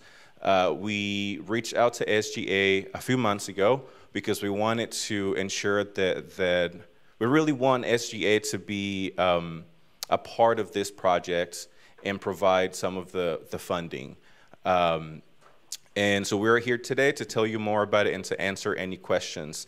One of the main goals for this project is not just to have a pretty piece of artwork on campus, but really to use it as an opportunity to continue to create a space for belonging for students, racialized students on campus, and for everyone else, right, that is enrolled at the university, to activate an area on campus that has been also pretty dilapidated and underutilized for a long time, and to take advantage of some investment that is already going into that space as they are updating the lighting and the sound equipment, and potentially in the future also some additional seating and landscaping. So this is really kind of taking advantage of the investment that is already going on into that space. I don't know if there is anything that I missed about the proposal. There's programming through ODI that would be when Armando was still in ODI, he developed this framework of empowerment, representation, and community pride. And so there's already resources put towards this framework within ODI, and that is the framework that will be utilized in programming on the site. And as he said, there's already investment on the site. And it's already done. The lighting and the sound has been replaced at the Dirksen Amphitheater. And we are leveraging that and this mural to have new landscaping plans developed for the site. But that would be a fundraising project that would go through the WSU Foundation. So, yeah, I think that is everything. We can open it up for questions. Thank you. Are there any questions at this time? Senator Mallard. Sorry. I was reading over the Why Now thing, and it states it states that you'll approach the Ulrich Museum to have it become a sculpture, and I think that's a great idea. But then it states if they decline, the mural can be simply painted over once it shows wear and tear. Is that stating that, like, let's say in like 5-10 years, if it's like chipping a lot, that they're just going to paint it white, or is there hopes to like repair it every so often? Because if so, I think that'd be. Yeah. The simple answer is that we don't know, right? We approached the Ulrich, and they were interested in the partnership. The idea to have it added to the Ulrich collection, it's that then they're responsible for the upkeep of the mural. Since they have changed leadership, and they're kind of going through the transition period right now, so that's a conversation that we'll pick up again in the next few months. The other option, if for some reason the Ulrich is no longer wants to do that, then, you know, it's a mural. It has a shelf life. Typically with the paint that we've used before is high quality paint that is guaranteed for at least 10 years. The mural can be fixed if there's any wear and tear, or it can be replaced by another piece of art. But that's kind of far in the future. Ideally, we would want the Ulrich to add it to their collection to ensure that there'll be upkeep and in the next years, but that's something that it's still in process. Yeah. Thank you, Senator Barlow. I know in your PDF file here, you're talking about College of Fine Arts leadership replacing different theater-specific lighting and sound specifically. Have you spoken to fine arts educators, faculty about the mural itself? And if so, what's been the feedback you've gotten from them? Yes. Dr. Rodney Miller and the directors of the different schools within the College of Fine Arts have been involved in this process since the beginning, and they approve it, gave it the thumbs up to move forward. So, thank you. Are there any further questions, Senator Liu? I noticed the projected cost was something like $40,000, and you said there's partnerships with the Ulrich, ODI, and College of Fine Arts. How do you come up with the 15,000 requests from SGA, and how much are each of those respective partnerships contributing? There is no partnership with the College of Fine Arts in terms of a financial partnership. The 15,000 that was come up with is for production costs, and that is the committee. The Diversity Engagement and Inclusion Committee made that proposal last week for that to be their contribution. Right, so production costs, again, that'll be paints, equipment rental, et cetera.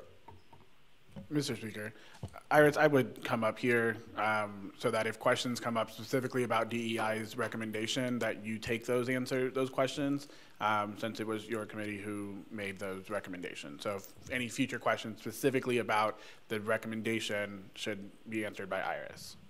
Chairperson Okiri. By the chair. Oh, you're fine. Thank you. Chairperson Okiri, did you have any follow-up to that question? Okay, at this time, are there any other questions?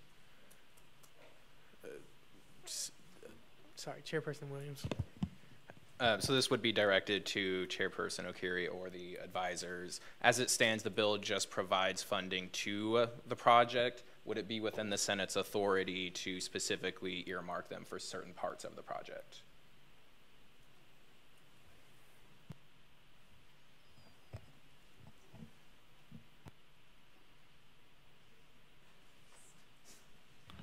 Hold on one second.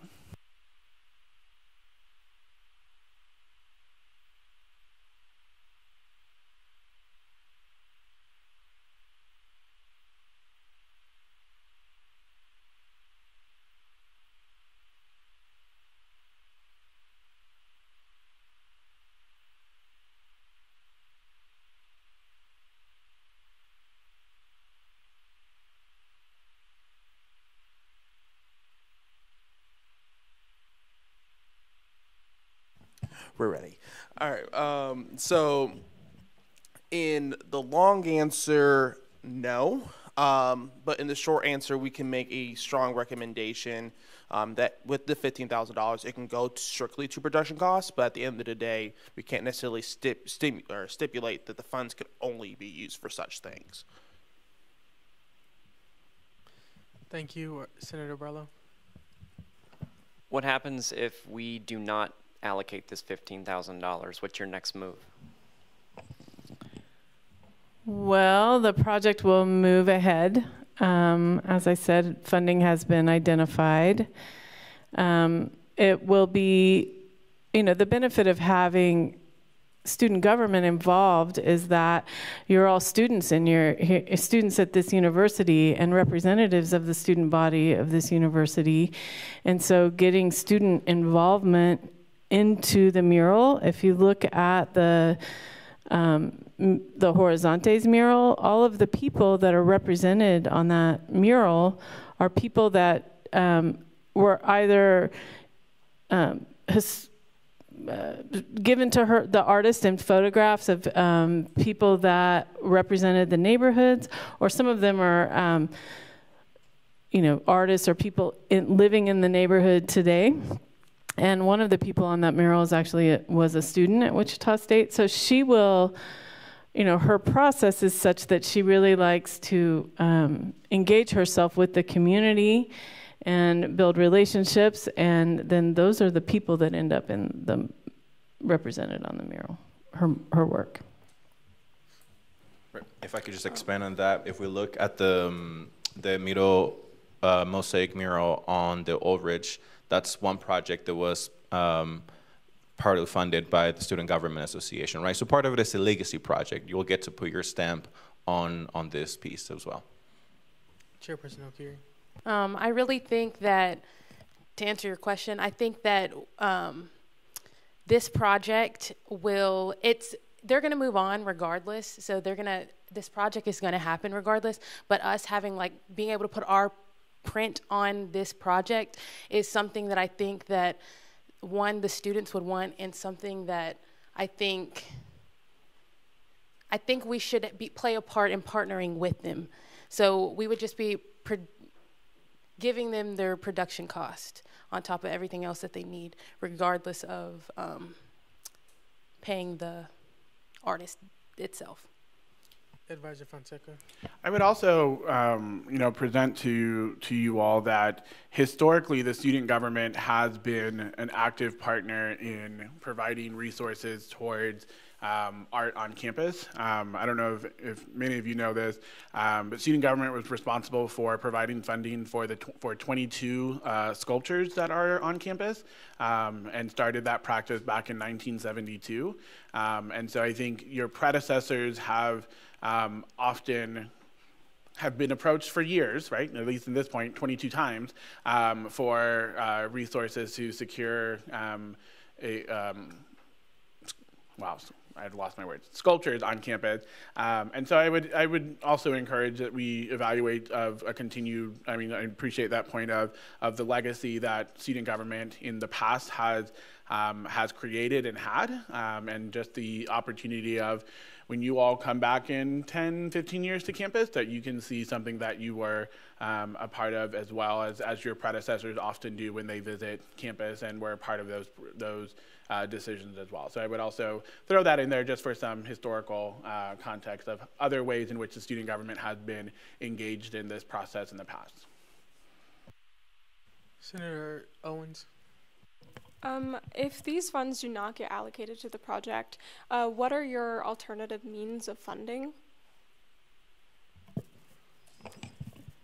As I said, the funding is secured, so we may seek another partner. I don't know who that would be at this point, but the funding is secured.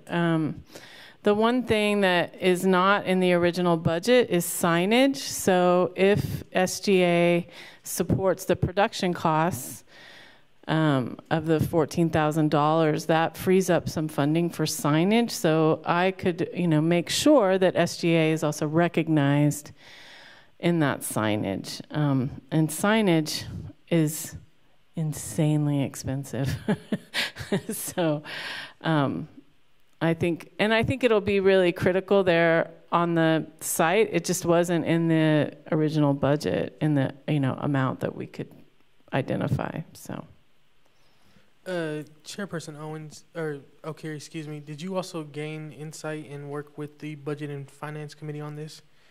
Yes, actually, at the summer is when we heard about this, and we're finally getting to discuss this proposal.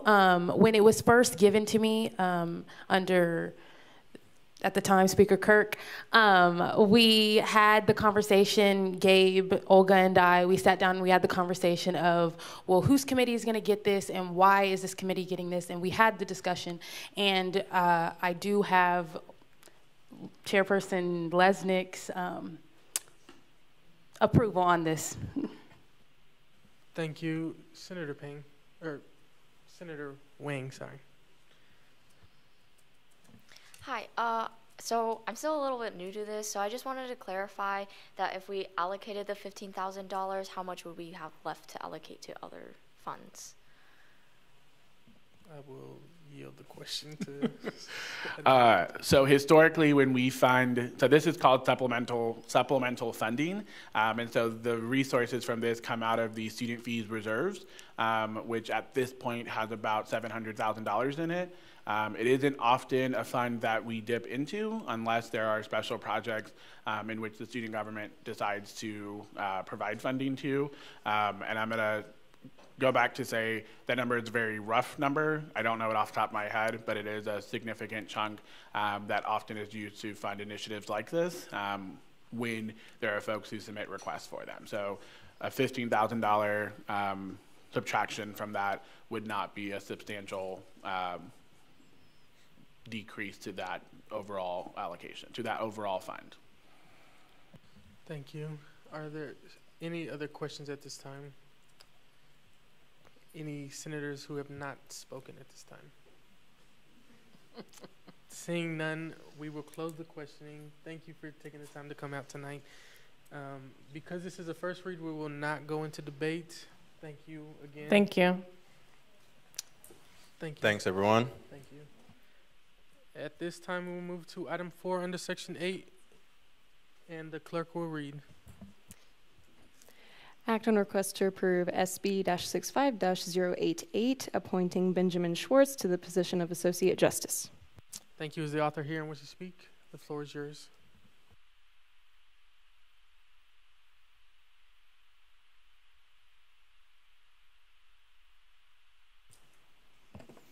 Good evening, everyone. So within my time being as president, we have been interviewing a lot of individuals for Associate Justice. We have an open seat. And one of the questions that I asked continuously to every single person that came in was, what is your reason? Like, give me your why. No one wants to do this, so why do you want to do this?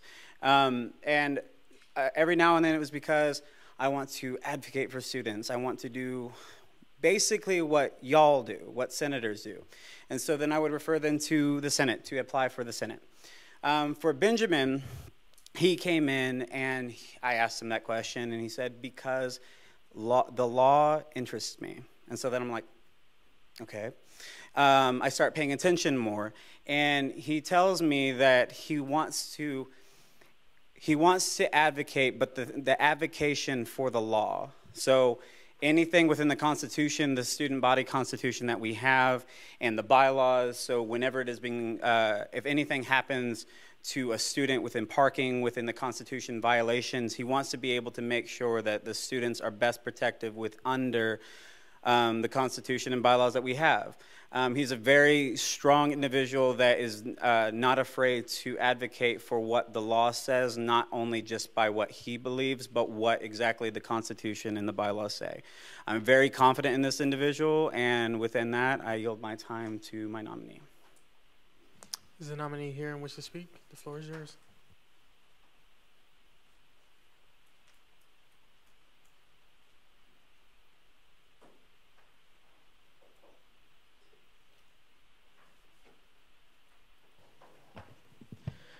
Good evening.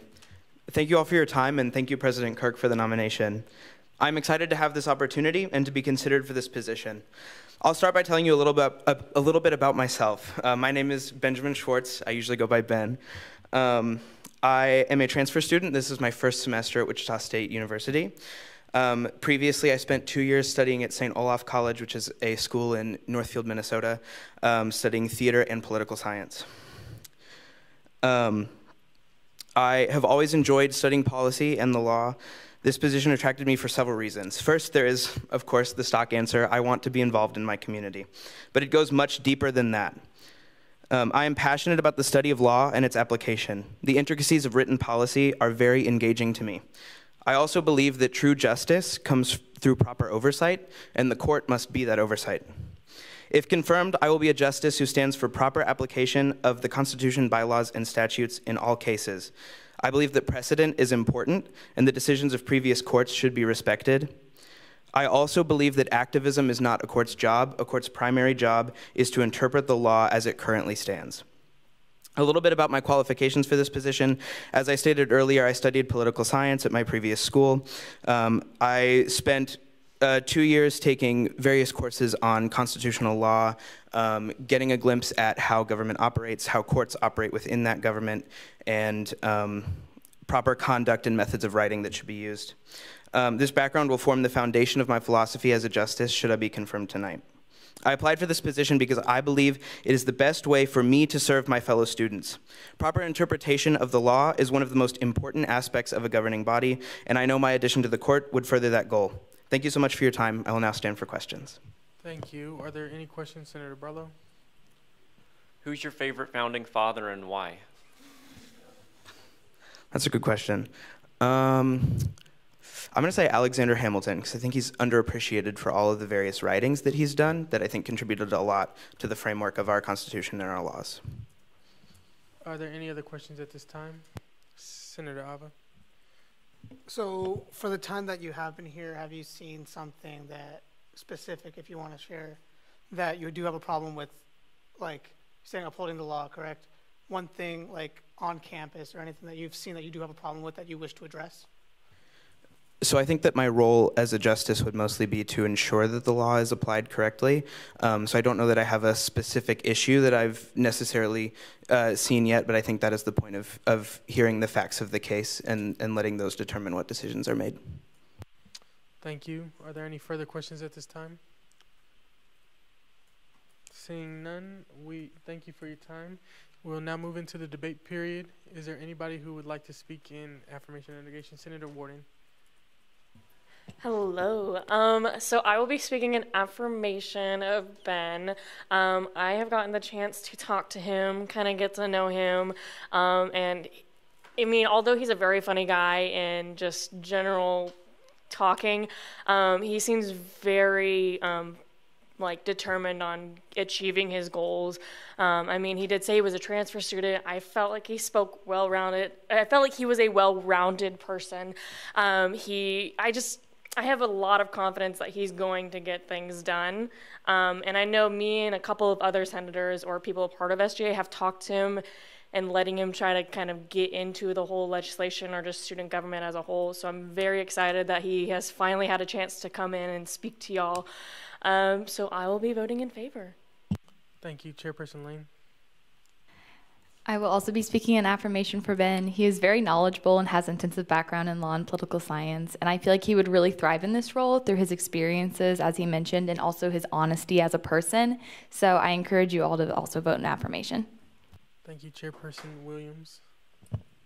Thank you. I only met Mr. Schwartz about a month ago through a mutual friend of ours, and I've been nothing short of impressed by this individual. His extensive political and civil knowledge is beyond formidable and second only to his desire to learn more and grow as an individual. When it comes to confirming a new justice, I place a high importance on finding a candidate that not only checks all the boxes, but is here for the long run. And I believe that President Kirk has found that person in Mr. Schwartz. So I encourage you all to join me in voting in favor of this nominee. Thank you. Is there anybody who would like to speak in negation? Seeing none, we will close the voting period.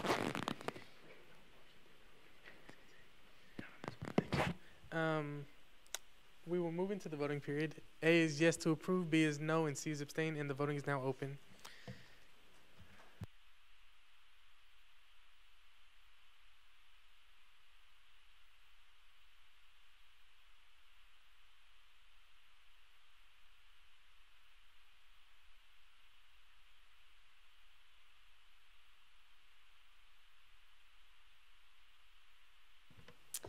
With 38 yes, 0 no, and 1 abstention, the motion passes.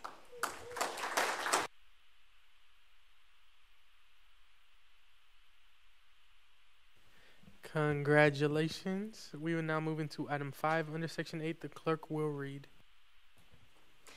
Act on request to approve SB-65-089, funding request for Umama Ali. Is the author here and wishes to speak? The floor is yours.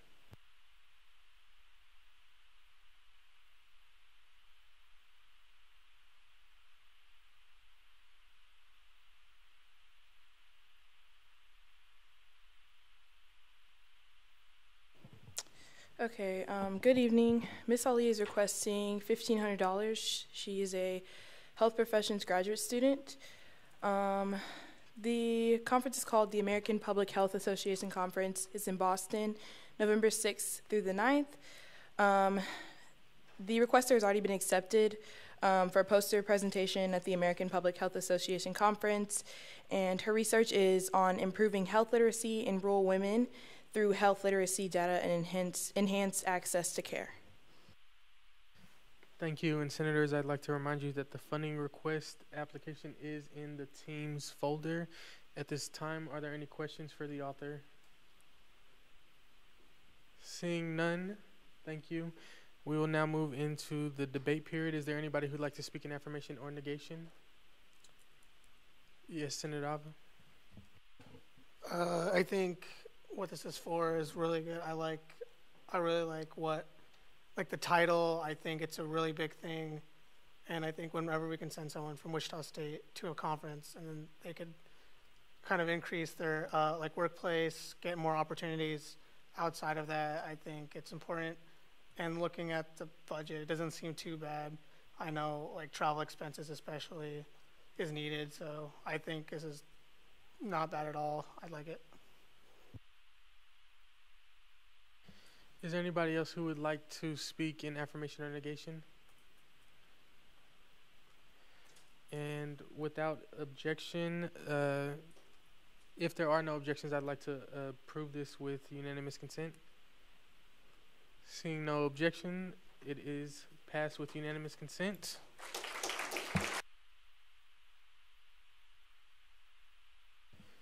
At this time, we will move to item 6 under section 8.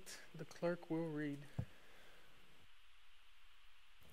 Act on request to approve SB-65-090, appointing Alyssa Pfeiffer to be the Media Relations Director. The floor is yours.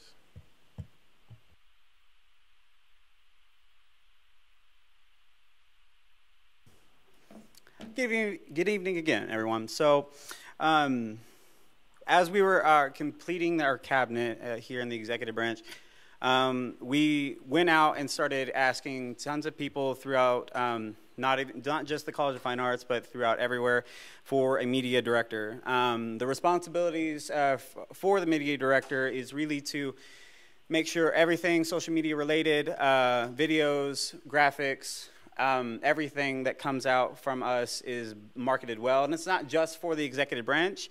It is for the legislative branch, everyone, so that SGA as a whole is promoted well and just represented well. As meeting with this individual, she has shown tons of different experience with working with the Wingnuts here in Wichita, doing their promotional and videography for their games, to individual contracting work for weddings and everything. And with that, I would like to surrender the rest of my time to the nominee.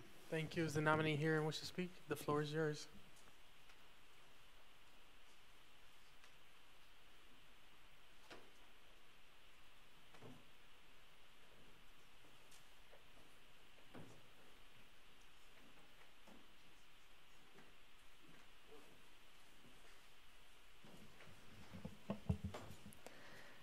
Good evening. It's an honor to be before you all today, and I'd like to thank President John Kirk for the nomination. My name is Alyssa Pfeiffer, and I'm hoping to assume the role of media director for the Wichita State student government. I believe I have the experience required for the Wichita State student government media director role and the ability to produce quality content that engages the student body and promotes student government as an active part of our campus society. As someone who knew very little about student government when I first started at Wichita State 2 years ago, I believe that creating quality, engaging video, photography, and graphic design content to promote online and on social media is key to engaging all students on campus and building harmony within our school. I do have a slides presentation to further explain why I would be a good fit for this role, which highlights some examples of my work. Currently, I am employed with the Wichita Wind Surge minor league baseball team. As a video production specialist with the team, I have knowledge of all aspects of sports videography, but my position specifically deals with motion graphics used on the Jumbotron during the games, as well as on the TV broadcast. I operate computing systems that push out the graphics, and I hope this next season to be a creator of new graphics. I also do the same job at Butler County Community College for their football season. I am a film major here at Wichita State, and I am a graphic design minor as well, and I have been fortunate enough to be a part of countless projects through my college. Aside from projects in class ranging from short films, documentary shorts, and other studio work, I also find myself out in the elements often, whether it be shooting films with my professors, working with the Wichita State dance program and their hired guest choreographers, or doing work independently to build my portfolio of work. I was also lucky enough to be a juror at the 2022 Tallgrass Film Festival for the selection of work sponsored by the School of Digital Arts, and it's a festival that I hope to return to next year as a filmmaker. Through my work with the School of Digital Arts, I have earned scholarships for my work, and I continue to accept opportunities that allow me to grow and develop my skills to a higher degree. Along with my sports videography and student work, I also do freelance work, with some recent projects being a demo reel for a local news anchor with KWCH and a wedding video that I shot and plan to edit within a month's time. I believe that this work is important because it allows me to work with a client's wants and needs, and I feel as if that is one of the most valuable things to learn as a creative. Working with student government will allow me both the flexibility and freedom to create while also using an existing brand and identity to build upon and grow. I thrive off of feedback and I strive for perfection in anything I do, and I believe that makes me an asset to any team I'm on. The next two slides just show little clips of my video production work, followed by a small portfolio of my photo and graphic design work. So if we go on to the next slide, I don't know, you might have to click that link. I don't know if there's a way for me to.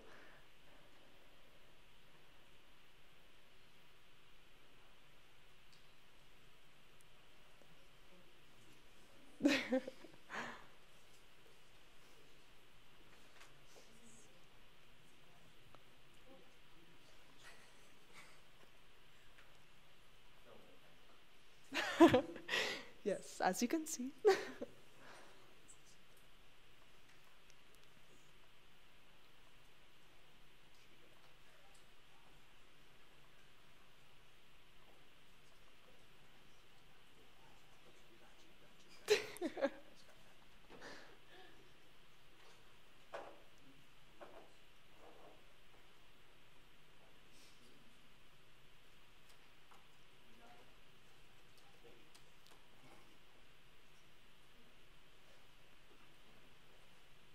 Oh, awesome. Okay.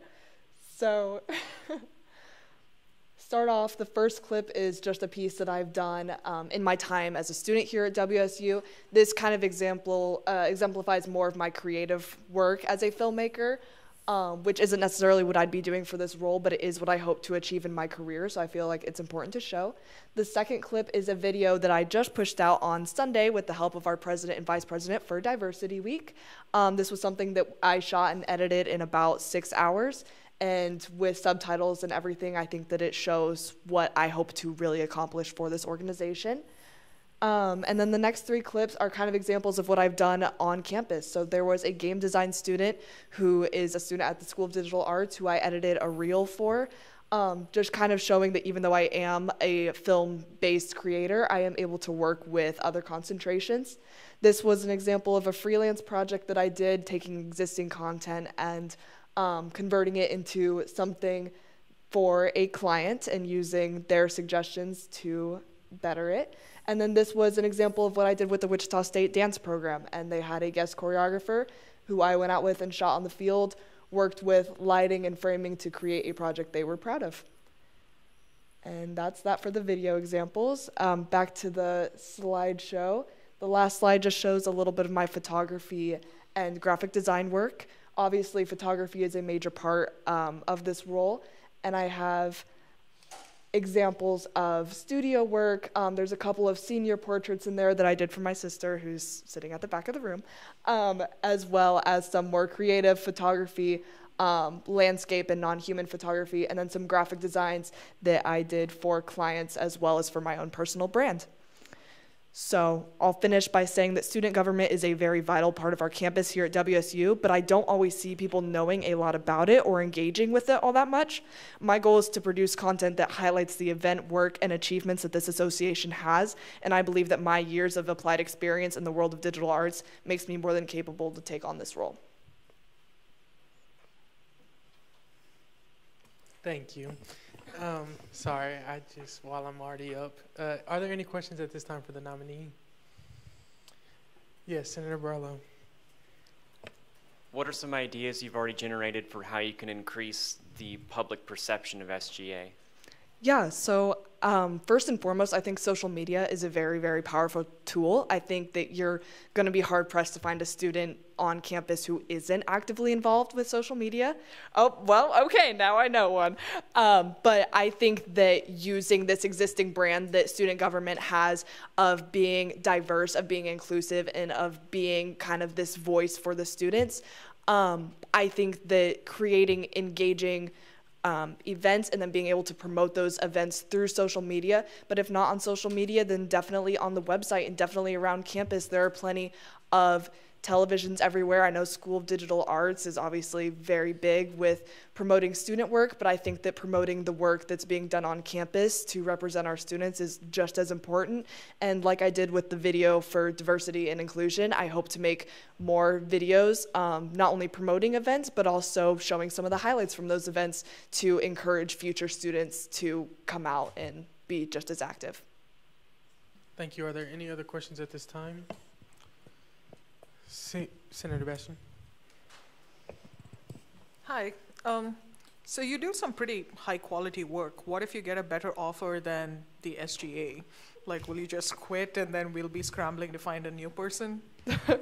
No, I have no plans to do that. I think that one of the coolest parts about having film as a career is that I'm able to do a lot at once because it's not your typical 9-to-5 job. I think that this job is something that I can really put a lot of time and effort into when I'm not doing other things. I think that I'm able to kind of accept and deny opportunities as see fit. This one is especially important to me because not only being a student here on campus, but having a little sister, having friends on campus, it's very important to me to make this campus an engaging place for all students because I came in to this campus when it was the middle of COVID, so I didn't necessarily feel super engaged, and I want to make content that makes other people feel that way.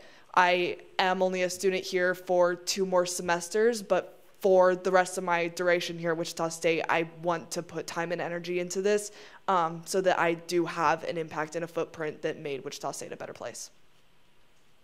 Thank you. Any other questions at this time? Seeing none, thank you for taking the time to make this presentation and coming out today. You can stay or leave for debate. At this time, is there anybody who would like to speak in affirmation or negation? Senator Warden. Hello again. I feel like I've been talking tonight, but there's just been so much good fine arts here today, and it makes my heart warm. I am definitely going to be voting in favor of her. I enjoyed all of her samples that she brought up, including her reel and all the different work she's done. It makes me so giddy. But I'm super excited for the things she has planned for the future. I'm just super excited. She'll be working under John Kirk is a fine arts person, so, and I hope to work with her in the future, and I hope she can take my grad photos in the spring. Thank you. Chairperson Okiri. I would like to speak in affirmation of this candidate. I got to work one-on-one, with a group with Alyssa this past weekend, as you obviously saw the Diversity Week post. And her just ability to change, because so we didn't plan for it to be outside, and for her ability to just be like, hey, we can't get inside of this building right now, but the sun hasn't gone down yet, let's adapt. I thought was just amazing, and I mean, just look at that video, view it. Okay, that's all I have to say. Thank you. Is there anybody else who would like to speak during this debate period? Seeing none, I would like to motion to pass with unanimous consent.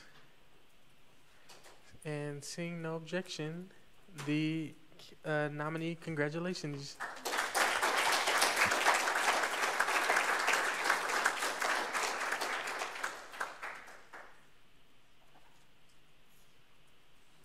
At this time, we will close Section 8 and move into Section 9, and I motion to move into the Committee of the Whole. Is there a second?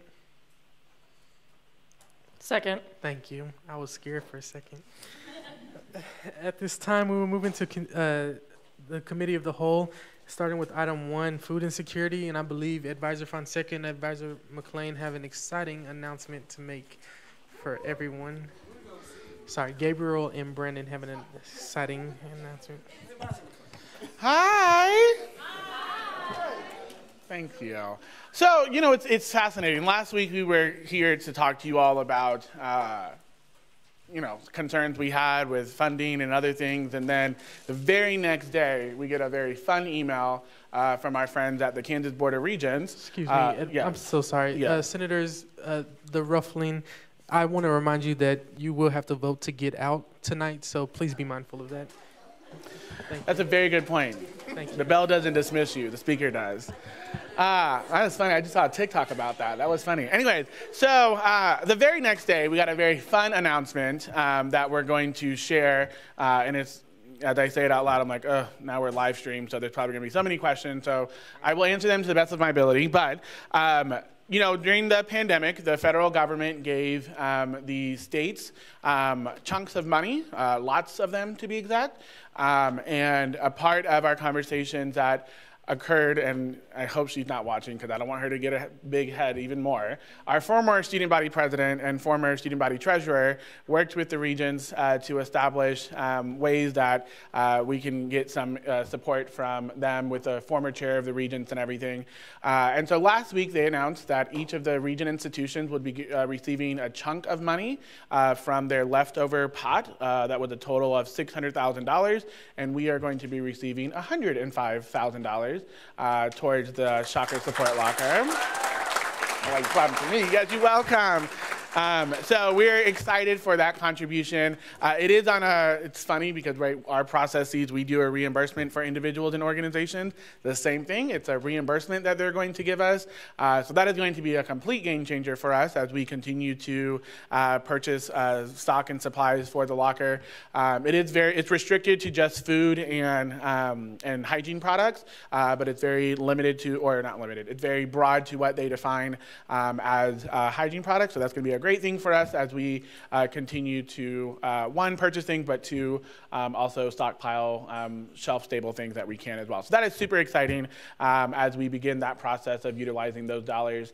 So it still does not change the fact that we need to establish some permanent funding because that money has to be spent by June. And then once it's spent, it's spent. So we'll be looking at continuing conversations about things that we can produce or provide within SGA's budget to continue the lasting impact for the locker and the funding for that as well. So it's a great thing for us now as we continue to purchase items and purchase things, but ultimately long-term we'll still need to work on some solution work with there. So that is exciting and super helpful, and we're grateful for the regents and that contribution as well. And I'm happy to answer any questions from last week that we didn't get to. I don't know if there's anything else that we want to bring up for it, but if there's any other questions or even comments that folks have that they want us to look at or want us to respond to, we are happy to do that. Advisor Fonseca, can you talk about the comparison between our school and the amount that KU and K-State received as well? I think that's exciting as well. Yes, that's a great question. So they got $5,000 more. So they got 110. And I'm not going to talk trash or smack on our colleagues over there. But yeah, they got $5,000 more than what ours is. Yeah. Thank you. Thank you. So in comparison to those bigger schools, that's yeah, really good. It's not that far off. Yeah, Yes, and I think that's really good. And I would say each of the schools, I don't know if any of you really know this, but each of the 6 schools, including Washburn making 7th, and Washburn is not a full region institution, they all operate food pantries on their campus, and we're really grateful for our partnership with all of them as we continue to kind of talk about best practices and things that work at their institutions. You know, we base some of our things based off of K-State's and KU's model, and they've based some of their things off of our model as well. So it's been a really good collaborative effort between us and the rest of the institutions and their food pantries. So, yeah. Thank you. Is there any questions or comments at this time, Vishnu? So I know you guys have like those donations or like sponsors. I was just wondering, I forgot, have you guys talked with like or had anything opportunities with like Cargill? Because I know they have like a new headquarters in Wichita. I was wondering if like if there's any opportunity for that, especially because there's a Cargill cafe in Woosley. Yeah, so we're a part of our overall conversations that we're looking at for some long-term stability. It's also restarting and or re-engaging with some of our corporate partners and sponsors. And so I know that Brandon is going to continue to do some work with that, or with Caitlin as well. And so we are, so yes, to your question, and long story, continuing to even work with other corporate sponsors as we continue to figure out long-term pieces for that. I think the really good thing, as I mentioned last week, as we move into the Shocker Success Center, which is going to be what Clinton Hall's new name will be, there's already some partners that are working to provide some long-term funding for that as well. So we're continuing to work on some of those partnerships and creating newer ones as well. Thank you. Any other individuals wishing to speak at this time? Seeing none, thank you. 2 things before I wrap up. I encourage, like I mentioned last week, if you have not visited the locker, I encourage you to stop by to do that. It is located in Grace Wilkie. If you would like one of us to take you down there and talk to you a little bit more about it, we are happy to do that. Please just let's do that. Let Brandon know, and we will coordinate a time to get you down there if you'd like to see it personally. As I also encourage that as you engage with peers on campus, to encourage them to utilize that service. I think 11 to 1. Oh, I should know this. The hours? No, it's 10 to 1. Oh, 10 to 1, Monday to Thursday, and then 9 to noon on Friday. So I encourage you to share that information with your peers, but then again, if you have not stopped by to see it, to do that. And if you have the ability to volunteer, to also do that as well. November 14th. Thank you, Mackenzie. Other questions or comments? Kylie? Is Food for Fine still going on? Because your girl's got a parking ticket that she does not want to pay. Yeah, so Food for Fines is typically the second week of every month. So we will get ready to put it out starting Tuesday next week. And it goes Tuesday? Wait, it starts Tuesday though. Tuesday to Friday. Yeah, because we got to give us a Monday time. So yeah, it starts again next week. And December will be the last one until we get back in January, and we'll restart it again in February. Also, please fill out the parking quiz. Yes, if you have not done that, please do that. We are making, and actually a really good point that you brought that up, we are making a change to our Food for Fines process. We used to put the form on the website. We're taking the form off, and now you have to physically come to the student government's office to complete it, to ensure that you completed the parking quiz and that you make the proper donations as well. So yes, if you have not done the parking quiz, please do that, and it is a requirement to participate in the program as well. Michelle?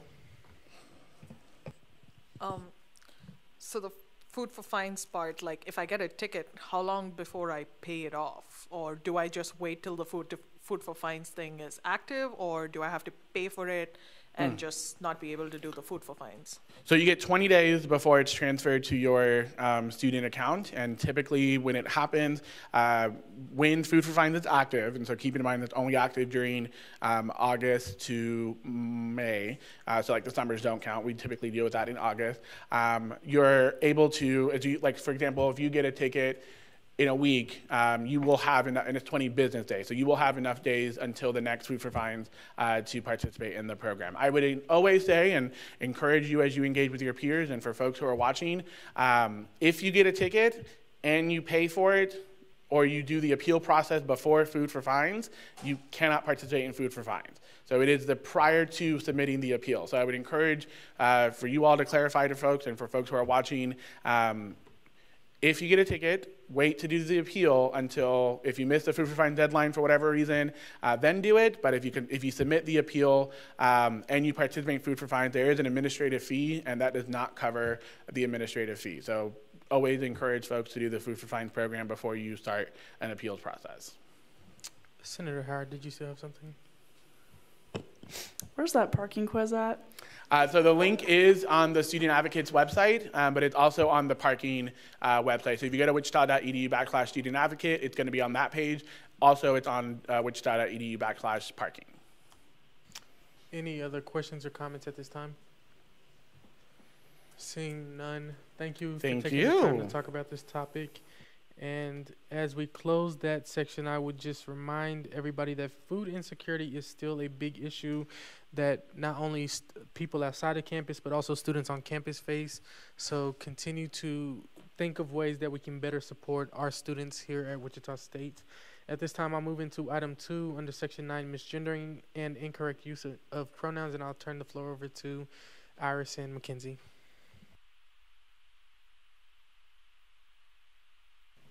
Thank you, Greg.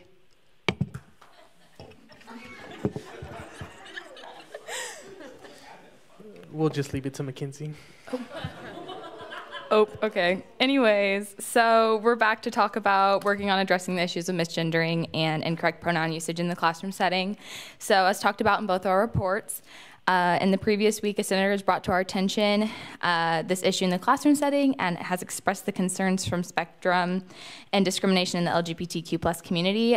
With this, we held meetings last week with Spectrum president and members to discuss their issues in order to draft a resolution to recommend professors follow university policies in regards to discrimination. So if you're unaware, course policies and university policies are required. Hold on. Let's try this again. Okay. Okay, course policies and university policies are outlined at the end of every single syllabus. It is, sometimes they take you to the link on the WSU page, but it is required by every professor. This is not up to professor discretion. Like, it is not just added in the syllabus here and there. It is at the very end of every professor's and is required because it's university policy. So it must be abided by.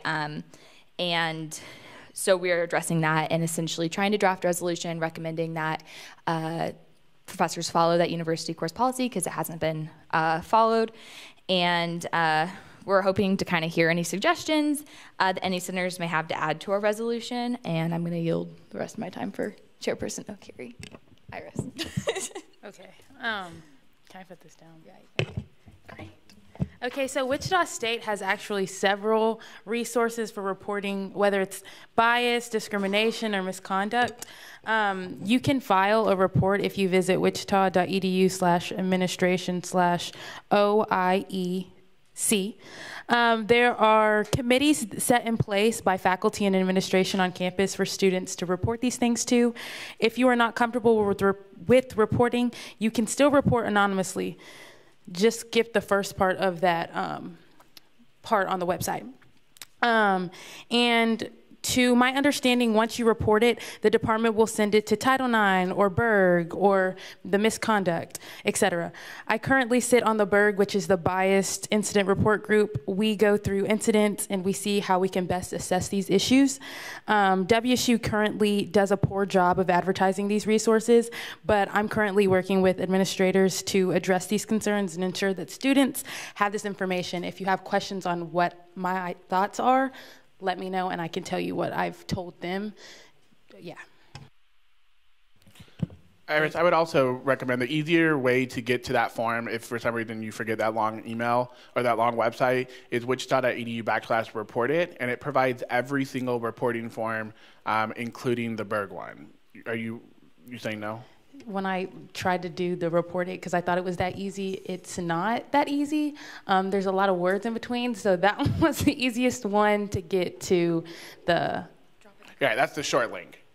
So if it's just /report it, and that will take you directly to. I just tried it. Okay. All right, thank you. Are there any senators that have suggestions, comments, or questions for these two as they get prepared to make their resolution? Zane? I just want to say, I mean, especially for the report it, I mean, it's just as easy as like just typing in report it Wichita, and then bam, it's literally the first link. So if you need to report anything, just feel free to use that resource, and it's really easy to find and pretty easy to use. As an RA, I've had to fill out I can't think of the conduct incident response forms, and I mean, it's, you know, you put in all the information and it goes in, and at least I know for incident response, they're normally pretty quick at assessing those forms and making sure that you get the help or that you get recognized in your report. So. Thank you. Senator Haynes? Yeah, on the camera. Yeah, right. Good. Good evening. I think that this resolution is something that we really need, especially, let me say it. We can, if the campus wants to be as inclusive as it claims or advertises, I believe that this is something that should be taken seriously, and those who do not follow said policies should be seriously held accountable. So y'all have my full support with this. AJ, I'd like to follow up with that. How would you propose that individuals who aren't following are held accountable? To me, a simple thing is you get sanctioned for it, because to me that kind of behavior isn't something that we should tolerate in any shape or form. With regards to like the misgendering and dead naming and stuff, I don't think that's something adults should or people should do in general, let alone professionals, especially to us as students, because let it be known, schools do not exist without students. Flat out. We are, I could try to say it as nice as I can. As I said before, we, the students, literally make the school, right? Without us, they have nothing. So the least that they should do is treat us with respect. Thank you. Are there any other comments, suggestions, or questions at this time for these two? Senator Mallard? I know a lot of stuff happens on campus. Me and my partner had to write a report 5 weeks ago, but I'm meeting up with someone, so I'm not going to mention that until later. But I can tell you that there are a lot of people on campus who do not feel safe with reporting what happens on campus. Like, I was meeting up with someone yesterday, and they said that they had talked about it to their RA, and their RA said, yeah, we'll talk to that person. They didn't even talk to the person, and that person is still violating policies. And just kind of bringing this forward, because we need to figure out a way to let people know, and if anyone has a suggestion that they are safe in case something happens, because I know a lot of people are also don't feel safe that they might get hurt or they might hurt their friend or whatever. Something I want to put forward. Thank you, Senator Victoria Owens. Hi. This is a general question to whoever can answer. Who is responsible for looking through those reports and also ensuring that those reports are properly responded to and that accountability is given? From my understanding from the Berg and how that works and how there are multiple different like committees for different types of misconduct that occur. So there's Title IX, they have their specialist, the Berg, they have students on there, as well as a whole bunch of different administration from different departments. For the discriminatory one, there's a whole committee for that. So to my understanding, and what Berg has done is we will like sit in our committees, we will go through whatever incidents have come to us through the report it, and then we assess them by, without knowing people's names, because some people don't want to, they want to be anonymous, we talk through them and we better assess how we can solve their issues. And then the administration also takes it within their own hands to meet with these students and make sure that they are safe, or whatever's happening with them, they know what's going on and they know that they have these resources. Go ahead.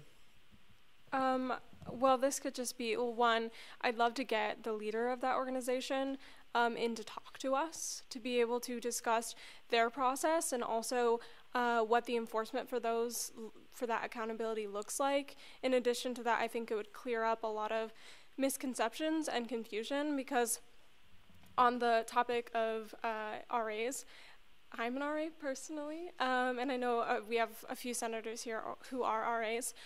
Reports like that go directly to our supervisor and our boss.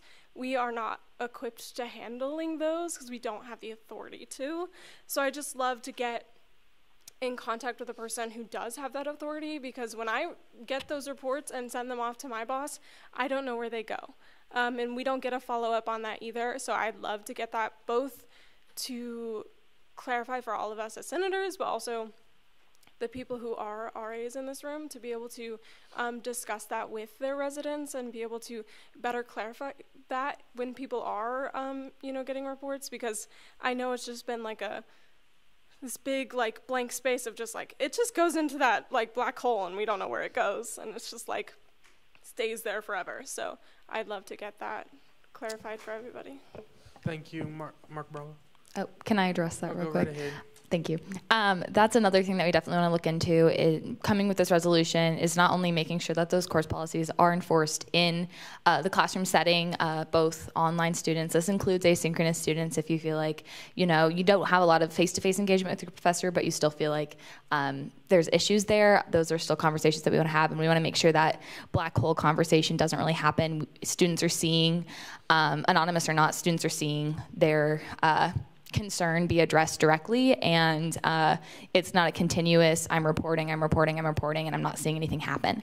So that's a big part that we want to address on top of this resolution. So hopefully a lot of collaboration, students that are sharing their personal experiences. I encourage you to start talking, if you feel comfortable with it, obviously, start talking so that we can keep addressing these problems and make sure that you guys are fully seeing the solutions that you're working for when you're applying to or filling out that report.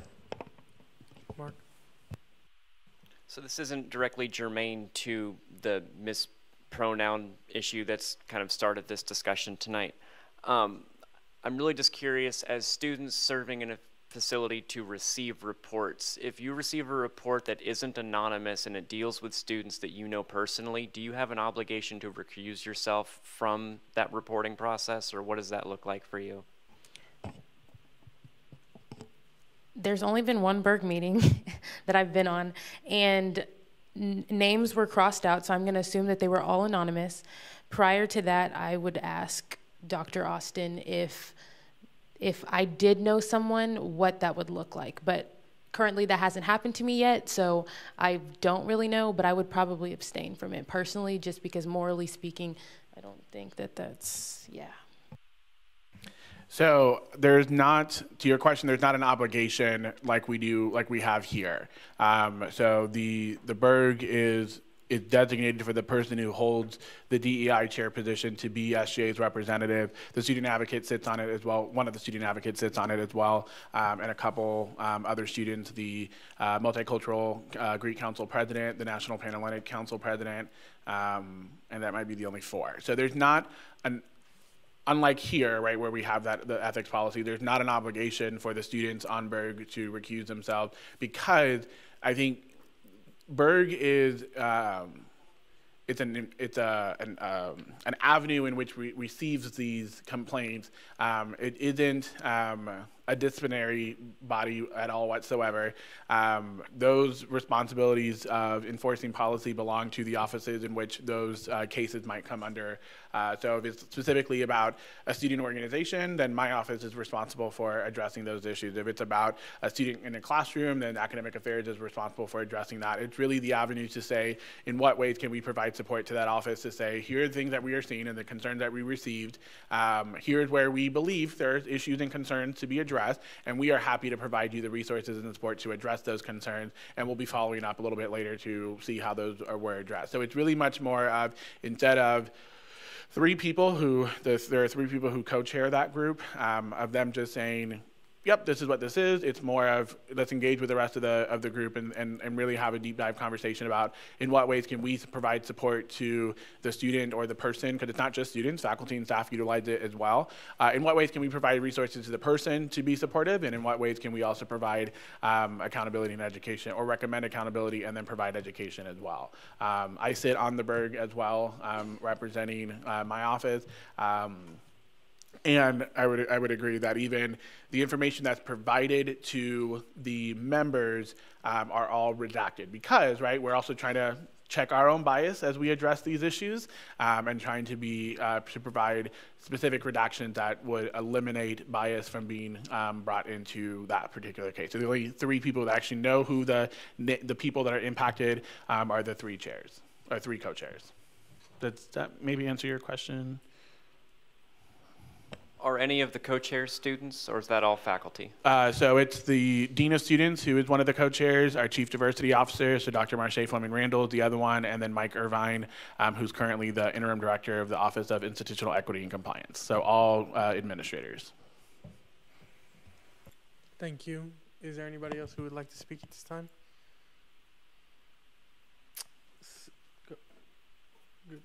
Go ahead. Basically, the plan is to draft this resolution so we can start getting it ready for Friday. So if you guys have anything, I know that's a kind of short timeline, but feel free to email Iris or I, and we will make sure to get any other issues you feel like need to be addressed in there. We have spoke with Spectrum. Spectrum's ready, and we're getting ready to work with them on that. So they're in the loop for sure, but we definitely want to hear any other opinions and make sure we can address as much as possible with this resolution and then keep going with that forward. We're hoping that this gets addressed and that the universities hold to the policies that they are supposed to, and moving forward, we can go from there. So yeah, thank you guys. Thank you. Okay, Gregory. Oh, great. I just have one quick thing I have to say, Gregory. Thank you, Gregory. I'm gonna milk that. I just wanted to give the senator who brought this attention, or brought this to the Senate's attention, some flowers. I'm not gonna, unless they want to be named. I just wanted to give them the flowers that they deserve, because this is, as I continuously mention this every Senate meeting, in our one-on-ones and our committee meetings, this is exactly why you are in this space, to address the issues of the student body, to bring it forward to the Senate and address the problems as a Senate. And then once you all address the problems, identify solutions, and write up some legislation about it. This is how Senate works, and I am so proud of you all. I'm not going to choke. I don't know why I'm really choking up right now, but just thank you so much for the senator who brought this forward, and I cannot wait to see additional stuff come forward. Thank you so much.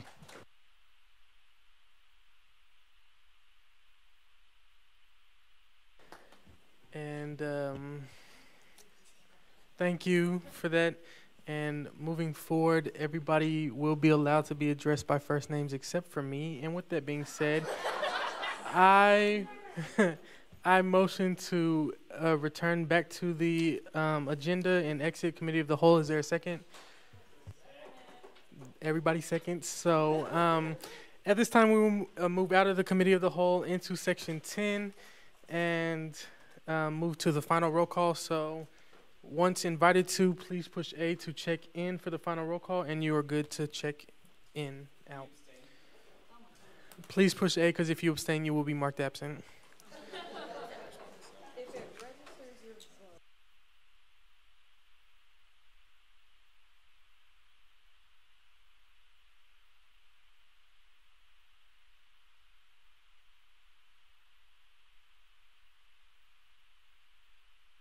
Senators, please remember that we are still in session until I adjourn the meeting, and please there are 3 votes missing at this time while you are still rumbling.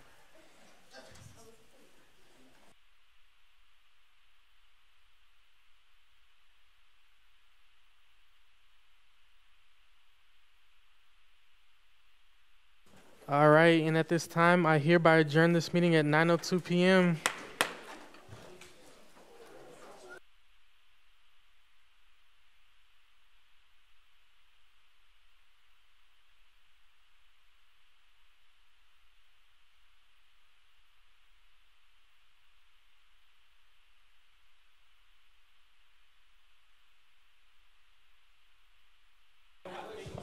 Zane, Senator Barry, Zane.